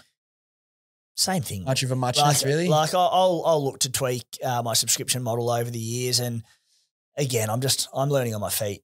When I started it, I didn't want it to be too expensive, and people like hit me up and like, mate, can we donate more? Like, what you give is way more than what we pay in that. And I'm like, yeah, sure. It probably is. And like, I put in a lot of time to it. I feel I've got some expertise certainly around sort of Supercoach and that. Yeah. But you don't want to price people out of it. For sure. For starters, like I said, I've got such a great community of they're just good people, and everyone so collaborative, and everyone gets along, and you don't want to shut people out. And basically in my head, and from a business head, if I can continue to grow my podcast listenership, the advertising comes with that, and I won't have to sort of increase subscriptions too much. So certainly open to doing it, minor tweaks, but it doesn't need to be anything major. So what does the future look like if we talk about, because at the beginning of the podcast, kind of preface, like, you look over the last 5 years, collectibles, trading cards, a lot of subcultures have really started to grow, and fantasy sport in America, it's probably been big the last 10, 15 years, but it's starting to come, you know, to Australia. I know obviously we've mainly been talking about like the rugby league Supercoach, because that's kind of the main thing you do, but you also do the BBL cricket. What do you see the future for SC Playbook over the next 5 years? Can you, like, you're already doing 5 shows a week. Can you continue to grow and add? Like, do you have a plan of like what else you could bring into it in the future, different sports or different styles of content? Yeah. So from day dot when I launched it, I wanted SC Playbook to, whether it takes 5 years, 10 years, 20 years, be like an all-encompassing fantasy sport network and cover all the big ones, footy, cricket, AFL, expand internationally and do NBA, do EPL. That's still the plan, but I think at the time when I had that vision, I probably didn't realise how profitable it could be. Yeah.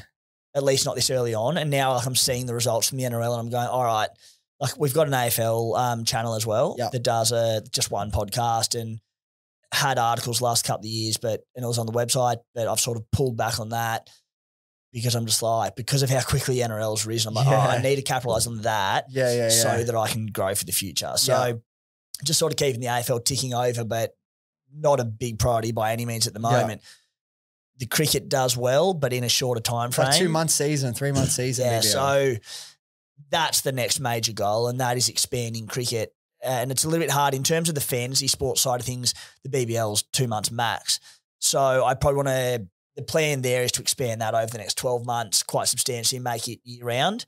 Do you know in terms of like players, like not SC Playbook, like actual Supercoach players, what the difference in numbers is between like BBL and NRL? NRL's about 160.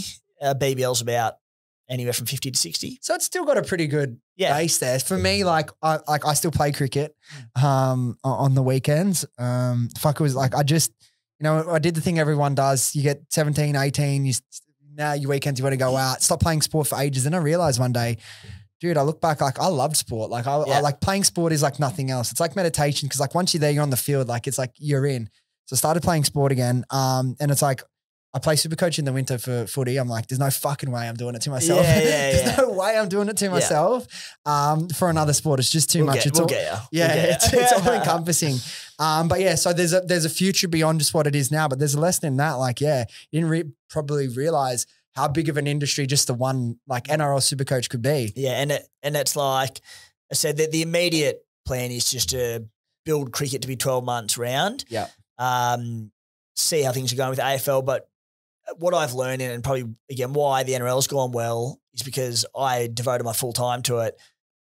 If you want to do it properly, you need a full-time person to do the sport, because you can do content after a day's work and it's all good and well, but if you really want to capitalise on it, you need someone. Like the AFL content we've done has been great, and like the contributors I've got for that are awesome, but just to have people like pumping the social media content out for and just going and going and going, it's hard. So hopefully down the track, the bigger it builds, I can just put people on to run sports and do that. But yeah, sort of capitalise on footy and expand cricket, because again, cricket's a big passion of mine as well. So I want to do that as well. Do you have podcasts for cricket, or is it just the articles? Yeah, got the podcast as well. And same thing, it does really well across the summer. Yeah. And at the back end of last summer, with Hammy from Bloke in a Bar and Maxie Bryden, who does a lot of cricket stuff, footy stuff with us as well, started a general cricket podcast. And the plan was to do that under all SC this Playbook. year. Yeah.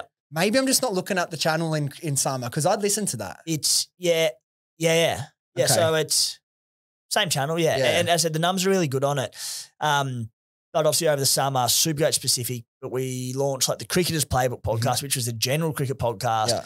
I wanted to be doing that weekly across the whole year, but footy season started and I'm like, this is so unsustainable. Too much, right? So again, if I can get more people on deck, I can then go and focus on the podcast and get that going. Yeah. But that I want to become 12 months round by sort of October. Because I was going to say, like, do you have much of an off season? Like when the footy season ends, do you get like a month or two where things can chill out a little bit and then you can start ramping up for the next season? I get October, which I basically take off. So it's a late grand final this year, unfortunately, October 6 or something. So like that kills a bit, couple of days. But because I look to get the cricket going by November. Yeah. So the last few years, I basically just take October off and just shut the laptop. Yeah. November leading into the Big Bash which is the Big Bash preseason, it's chilled out. Yeah. And like I can work remotely, so I can go back to Cooma and stay at mum's, or I can go on holidays places. Yeah. And do work while I'm there, or take the microphone and do podcasts while I'm there. Not ideal, but it's fine. It works, yeah. And I don't feel like I'm working when I'm away somewhere and I'm doing a bit of work on the laptop. Yeah. So November's chilled out, then it's sort of all systems go from start of December when the Big Bash starts. But mainly October. Because it's like, even like whenever they open Supercoach again for the next year, January or February, whatever it is, like people are onto it so quickly straight away. Yeah. Like they're waiting for opening day. So it's like the off season and leading up where you start putting up the articles and the analysis and, potential cheapies and whatnot to look out for. It starts really early. So just interesting to kind of understand your world. Speaking of Maxi, by the way, first you playing draft. Do you play draft? Have you ever, do you play draft? I used to. I do not anymore.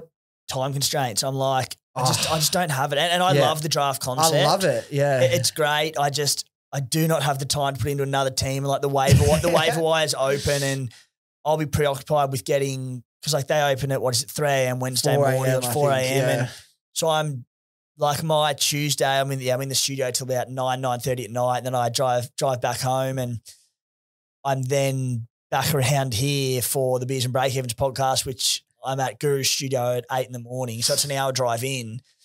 So all that's around when the waivers are opening up. And again, because it comes back to me, I'm so competitive and I want to win stuff.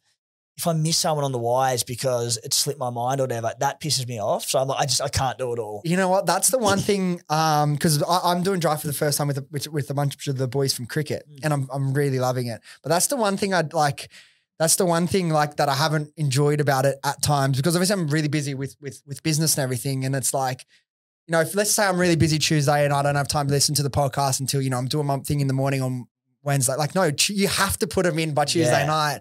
And sometimes I'll be talking to my missus and she just laughs. She's like, I'm like, fuck. She's like, well, I'm like, I've got to put my waivers in. She's like, what do you mean? Like, isn't it just a game? Like, no, you don't understand. If I don't do this, the whole year is ruined. You know what I mean? Yeah. So, and that's it. Like, from 4 p.m. when the teams drop Tuesday till I finish that podcast and get it out at 9-ish, that's my busiest window of the week. Yeah. So then, like when I was playing 2 years ago, I didn't play last season. I think I might have played the season before.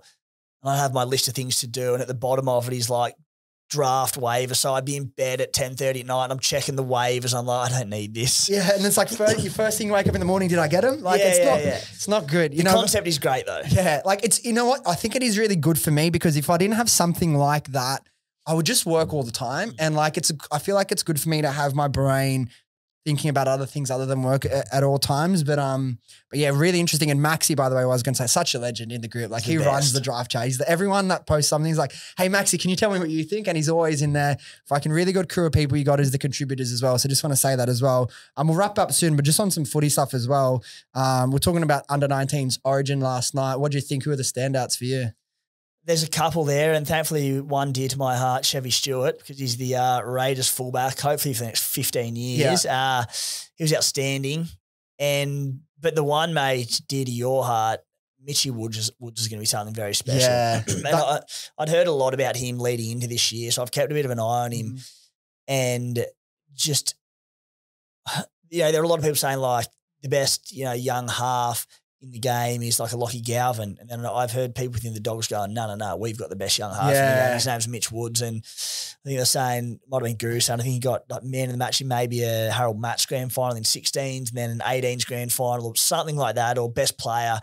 Mate, he's a star. He's a gun. Like Chevy, obviously I think he's a year older than Mitch. Like he just looked above the level now. Like he's just like, I've played like a few NRL games. He was just charging through better than it. you boys. Like, and fair enough. Like, could you like go from NRL to Cup is one thing, but then to go back against playing against kids, he just must walk out with so much confidence and just be like, I'm fucking going to rip and Imagine beelining it like Nelson Sofa Solomona and then come back to this and seeing blokes like your size going, nah, I've got you. I was really impressed with the standard of that game. It was really entertaining. And I think, again, Mitch Woods, and obviously like experienced people around the game like Gus, for example, you don't like putting comparisons on these young players, but I was obviously saw all the plaudits about Mitch and wanted to do a little bit of research as a massive Doggies fan. And Gus is like, even himself, this was quotes early in the year, like, I hate to do this, but just the truth, he really reminds me of like a Mortimer and the way he played the game. And it's like, he's like, you don't usually say these things. To me personally, this is the first time I'd watched him outside of highlights. Like, I'm not Guru, I'm not watching Harold Matts and whatnot, but a lot of his game genuinely reminded me quite a bit of Nathan Cleary as well. Yeah. And my question to you, like you're looking at the Bulldogs team as an ex-Bulldogs fan, by the way, I can't believe I know. I get it. Your brother played for him. It's fair enough. But as an ex-Bulldogs fan, you look at kind of the way things are building on and off the field with the players we have now. Sexton's been really good. And I was like, couldn't believe it took him so long to get the first grade start, which, you know what, I think patience really paid off in having him spend that time in reserve grade. But the one position we look at that we probably need to really take us to the level of hopefully this year we can make the 8. That'll be like, as a Bulldogs fan, it's been a long time since we've made the 8, but we probably need a really good 7. Do you see like in the next 5 years, Bulldogs with Mitch Woods as a halfback being able to compete for a premiership? Definitely. I mean, I thought them fighting for top 12, top 8 at best this year would have been a positive step. Now you're looking at them going, no, they're genuine top 8 contenders. Yeah. And like the biggest sign of it is you see a team like the Titans in recent years who haven't been top 8 contenders, but they're piling on the points because they can attack. Mate, the Doggies have got, I think, the second best defense in the NRL behind the Panthers. So, and you look at them and go, all right, still got a bit of clicking to do in attack, probably just the direction and getting him around the park because Matty Burton's your 5'8", and he's just not a talker. He's not a game manager. He's a very good ball runner. He's a very good footballer, but I think we're going to see him thrive when he does get a good organising number 7, Mitch Woods, hopefully down the track. I don't know how far away he'll be, but let's be realistic, probably next year, if not the year after. If not, but like, yeah, I completely agree with you. And just the way like he squared up the line, like he wasn't scared to just go straight in as well. Yeah. And like a halfback that could do that and like put questions in the opposition and then go out the back to like a Burton on a sweep. Good luck stopping him, such a big body. But finally, for the first time in a long time, like Supercoach is probably the thing that kept me watching footy the last, 6-7 years. And I think like talking about the future and how much these sports have grown, like, and you speak to anyone who plays Supercoach and like, there's not many people that play it that like just don't really pay attention. Like a lot of the people that play it properly play it and they'll all say the same thing. before I started playing Supercoach, like you just watch your team, maybe the like other big blockbuster game of the round and that's it.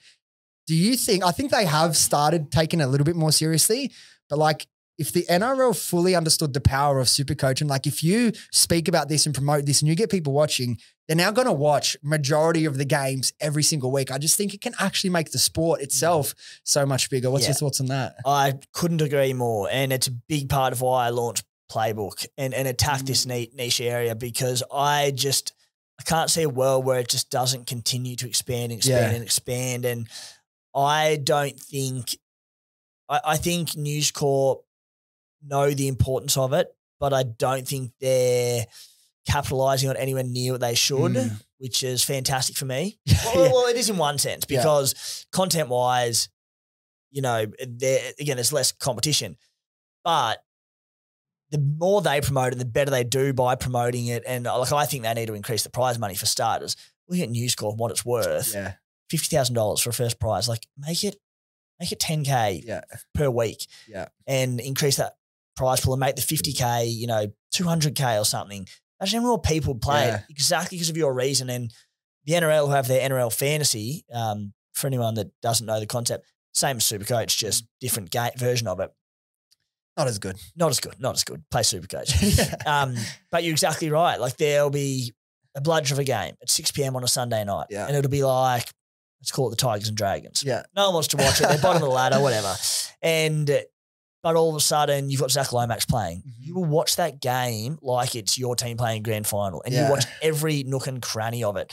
And that's sort of, you know, circling back to where I said I probably watch games in a different light to a lot of analysts.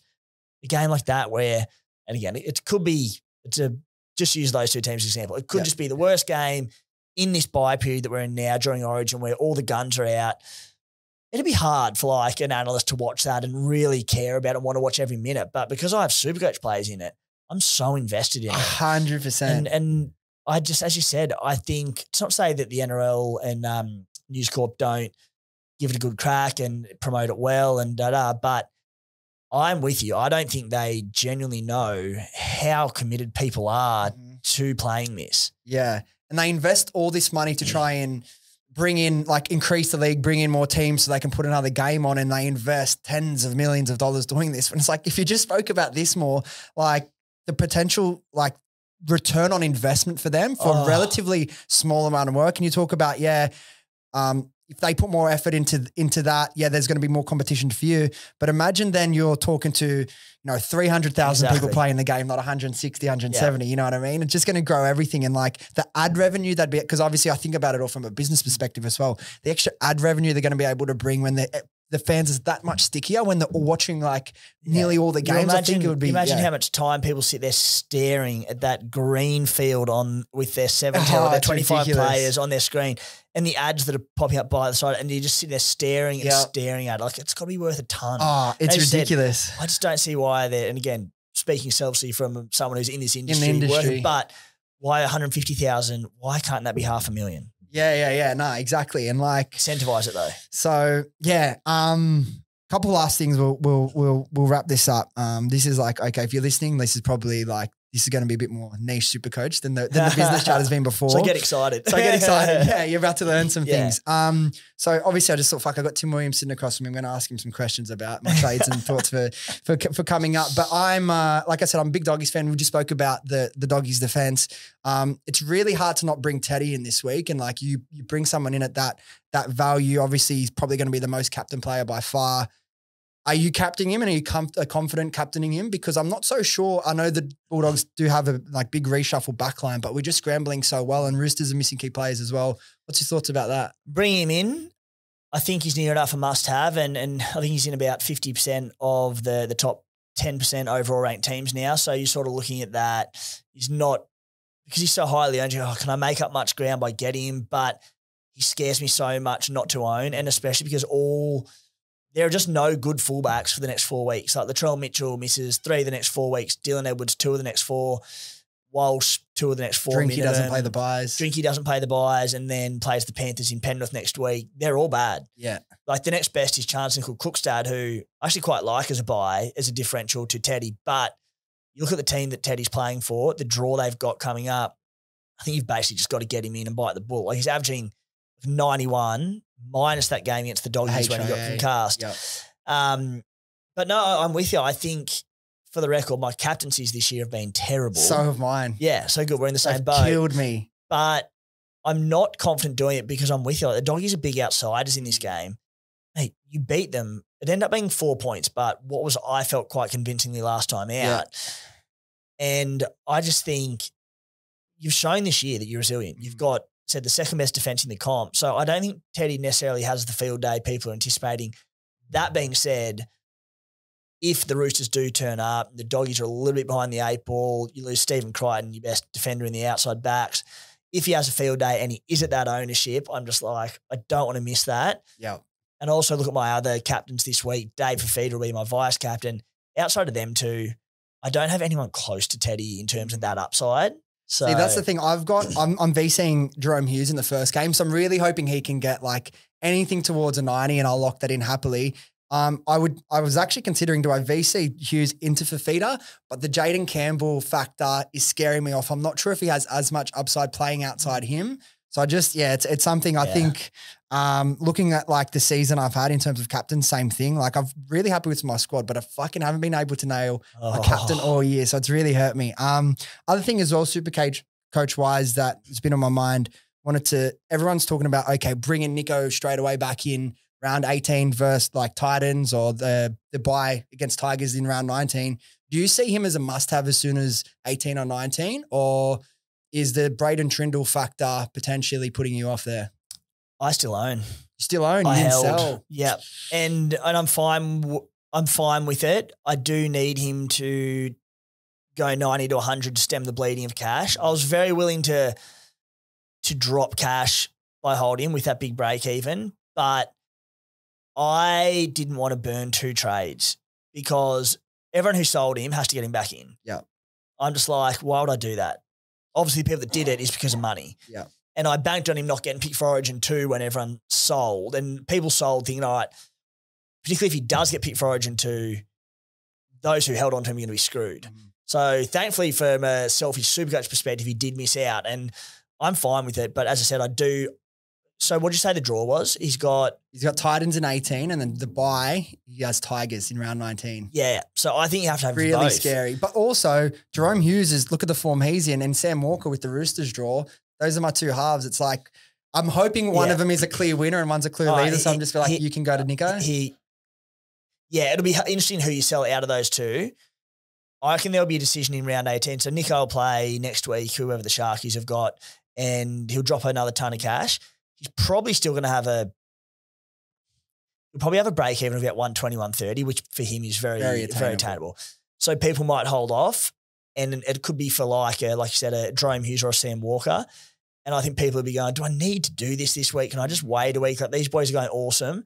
And I feel that round 18 matchup is one where Nico just goes bonkers. And worst case, you need to have him by round 19 anyway. So I would be biting the bullet. Again, there's a lot to play out between now and then.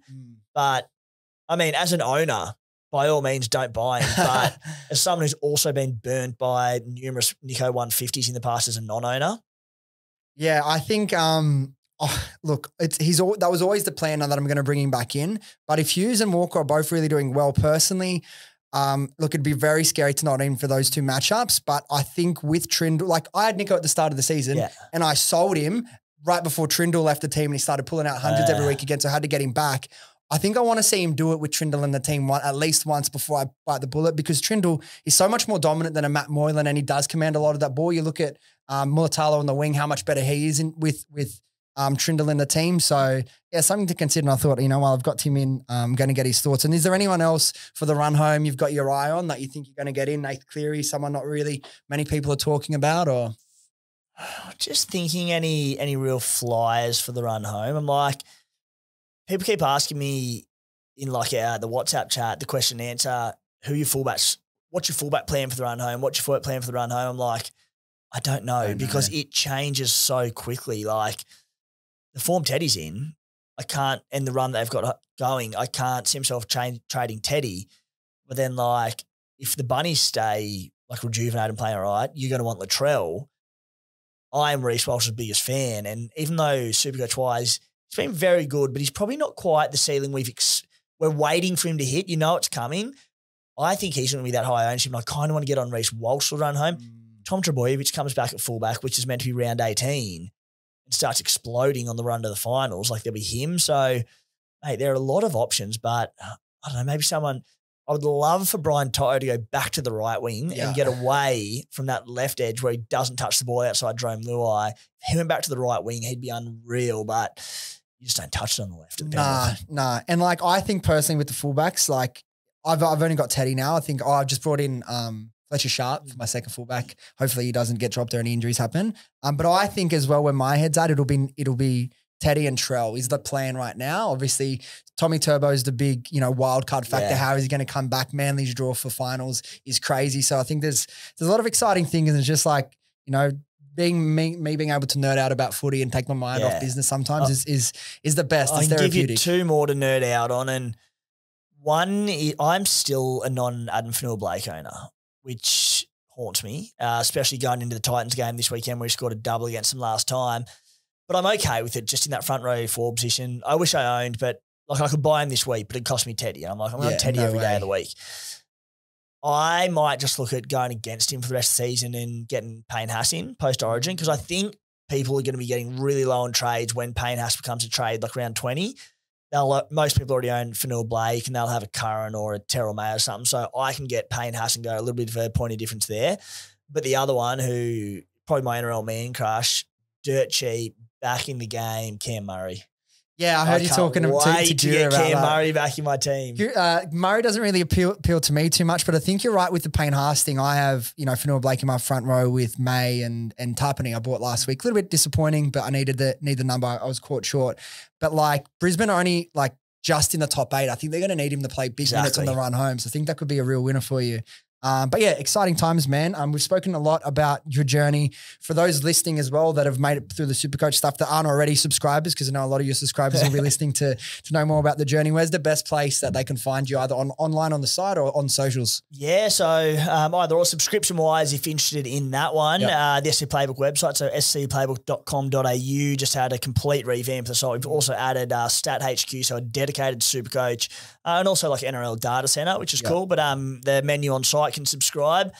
Otherwise, we'll never forget to do this shout out. So I'm like, just help us out and follow the socials. They're getting there, but mate, Twitter, Facebook, Instagram, TikTok, all of them. So jump on there. SC Playbook. And like, as I said before, someone that's subscribed for the last couple of years, like the value for what you spend is like above and beyond. So it's like such a good investment for that. Like just as a hobby, everyone's working their jobs in the week and they want a little escape on the weekend. And I think that's something that's so good about, that I think isn't really spoken about enough, like Supercoach and the content that you would put out, Guru Bloke. Like I know there's so many people struggling in different ways, whether it be family, whether it be finances, whether it be work, and they finish and they put on one of these podcasts and it just makes them happy for that period of time and it lets them escape from whatever they're dealing with. And if all these podcasts got turned off, I know a lot of people would really struggle with how to feel that. So I think that's another really positive thing about the content you guys all put out. So I appreciate you guys doing that as well. It's very fittingly named Fantasy Sports. Because as you said, mate, for people that are doing a bit tough day to day in their lives and that for whatever reason, it's an escape. Like 100%. Sport is for us, fantasy is another level of it. 100%. And like for those that have like watched footy, their whole life and they've been around it and they've never tried it, like I would definitely say try it. It's the best thing you'll ever do, like in terms of enjoying watching footy, but you'll also hate yourself from time to time. So be prepared for that. Expect that. Expect that, but in a good way. Anyway, Tim Williams, thank you so much. Appreciate you coming on the podcast. Really, really do. It was great to connect. And I'll be obviously following you anyway from here on out. But thank you and good luck for the rest of the season. Thanks for having me, mate. Cheers. All right, guys, thank you so much for listening. If you enjoyed this episode or you got something out of it, do yourself a favor, do me a favor, do your friends a favor and share this with them and they can come along on this journey with us. Thanks again and I'll see you next time.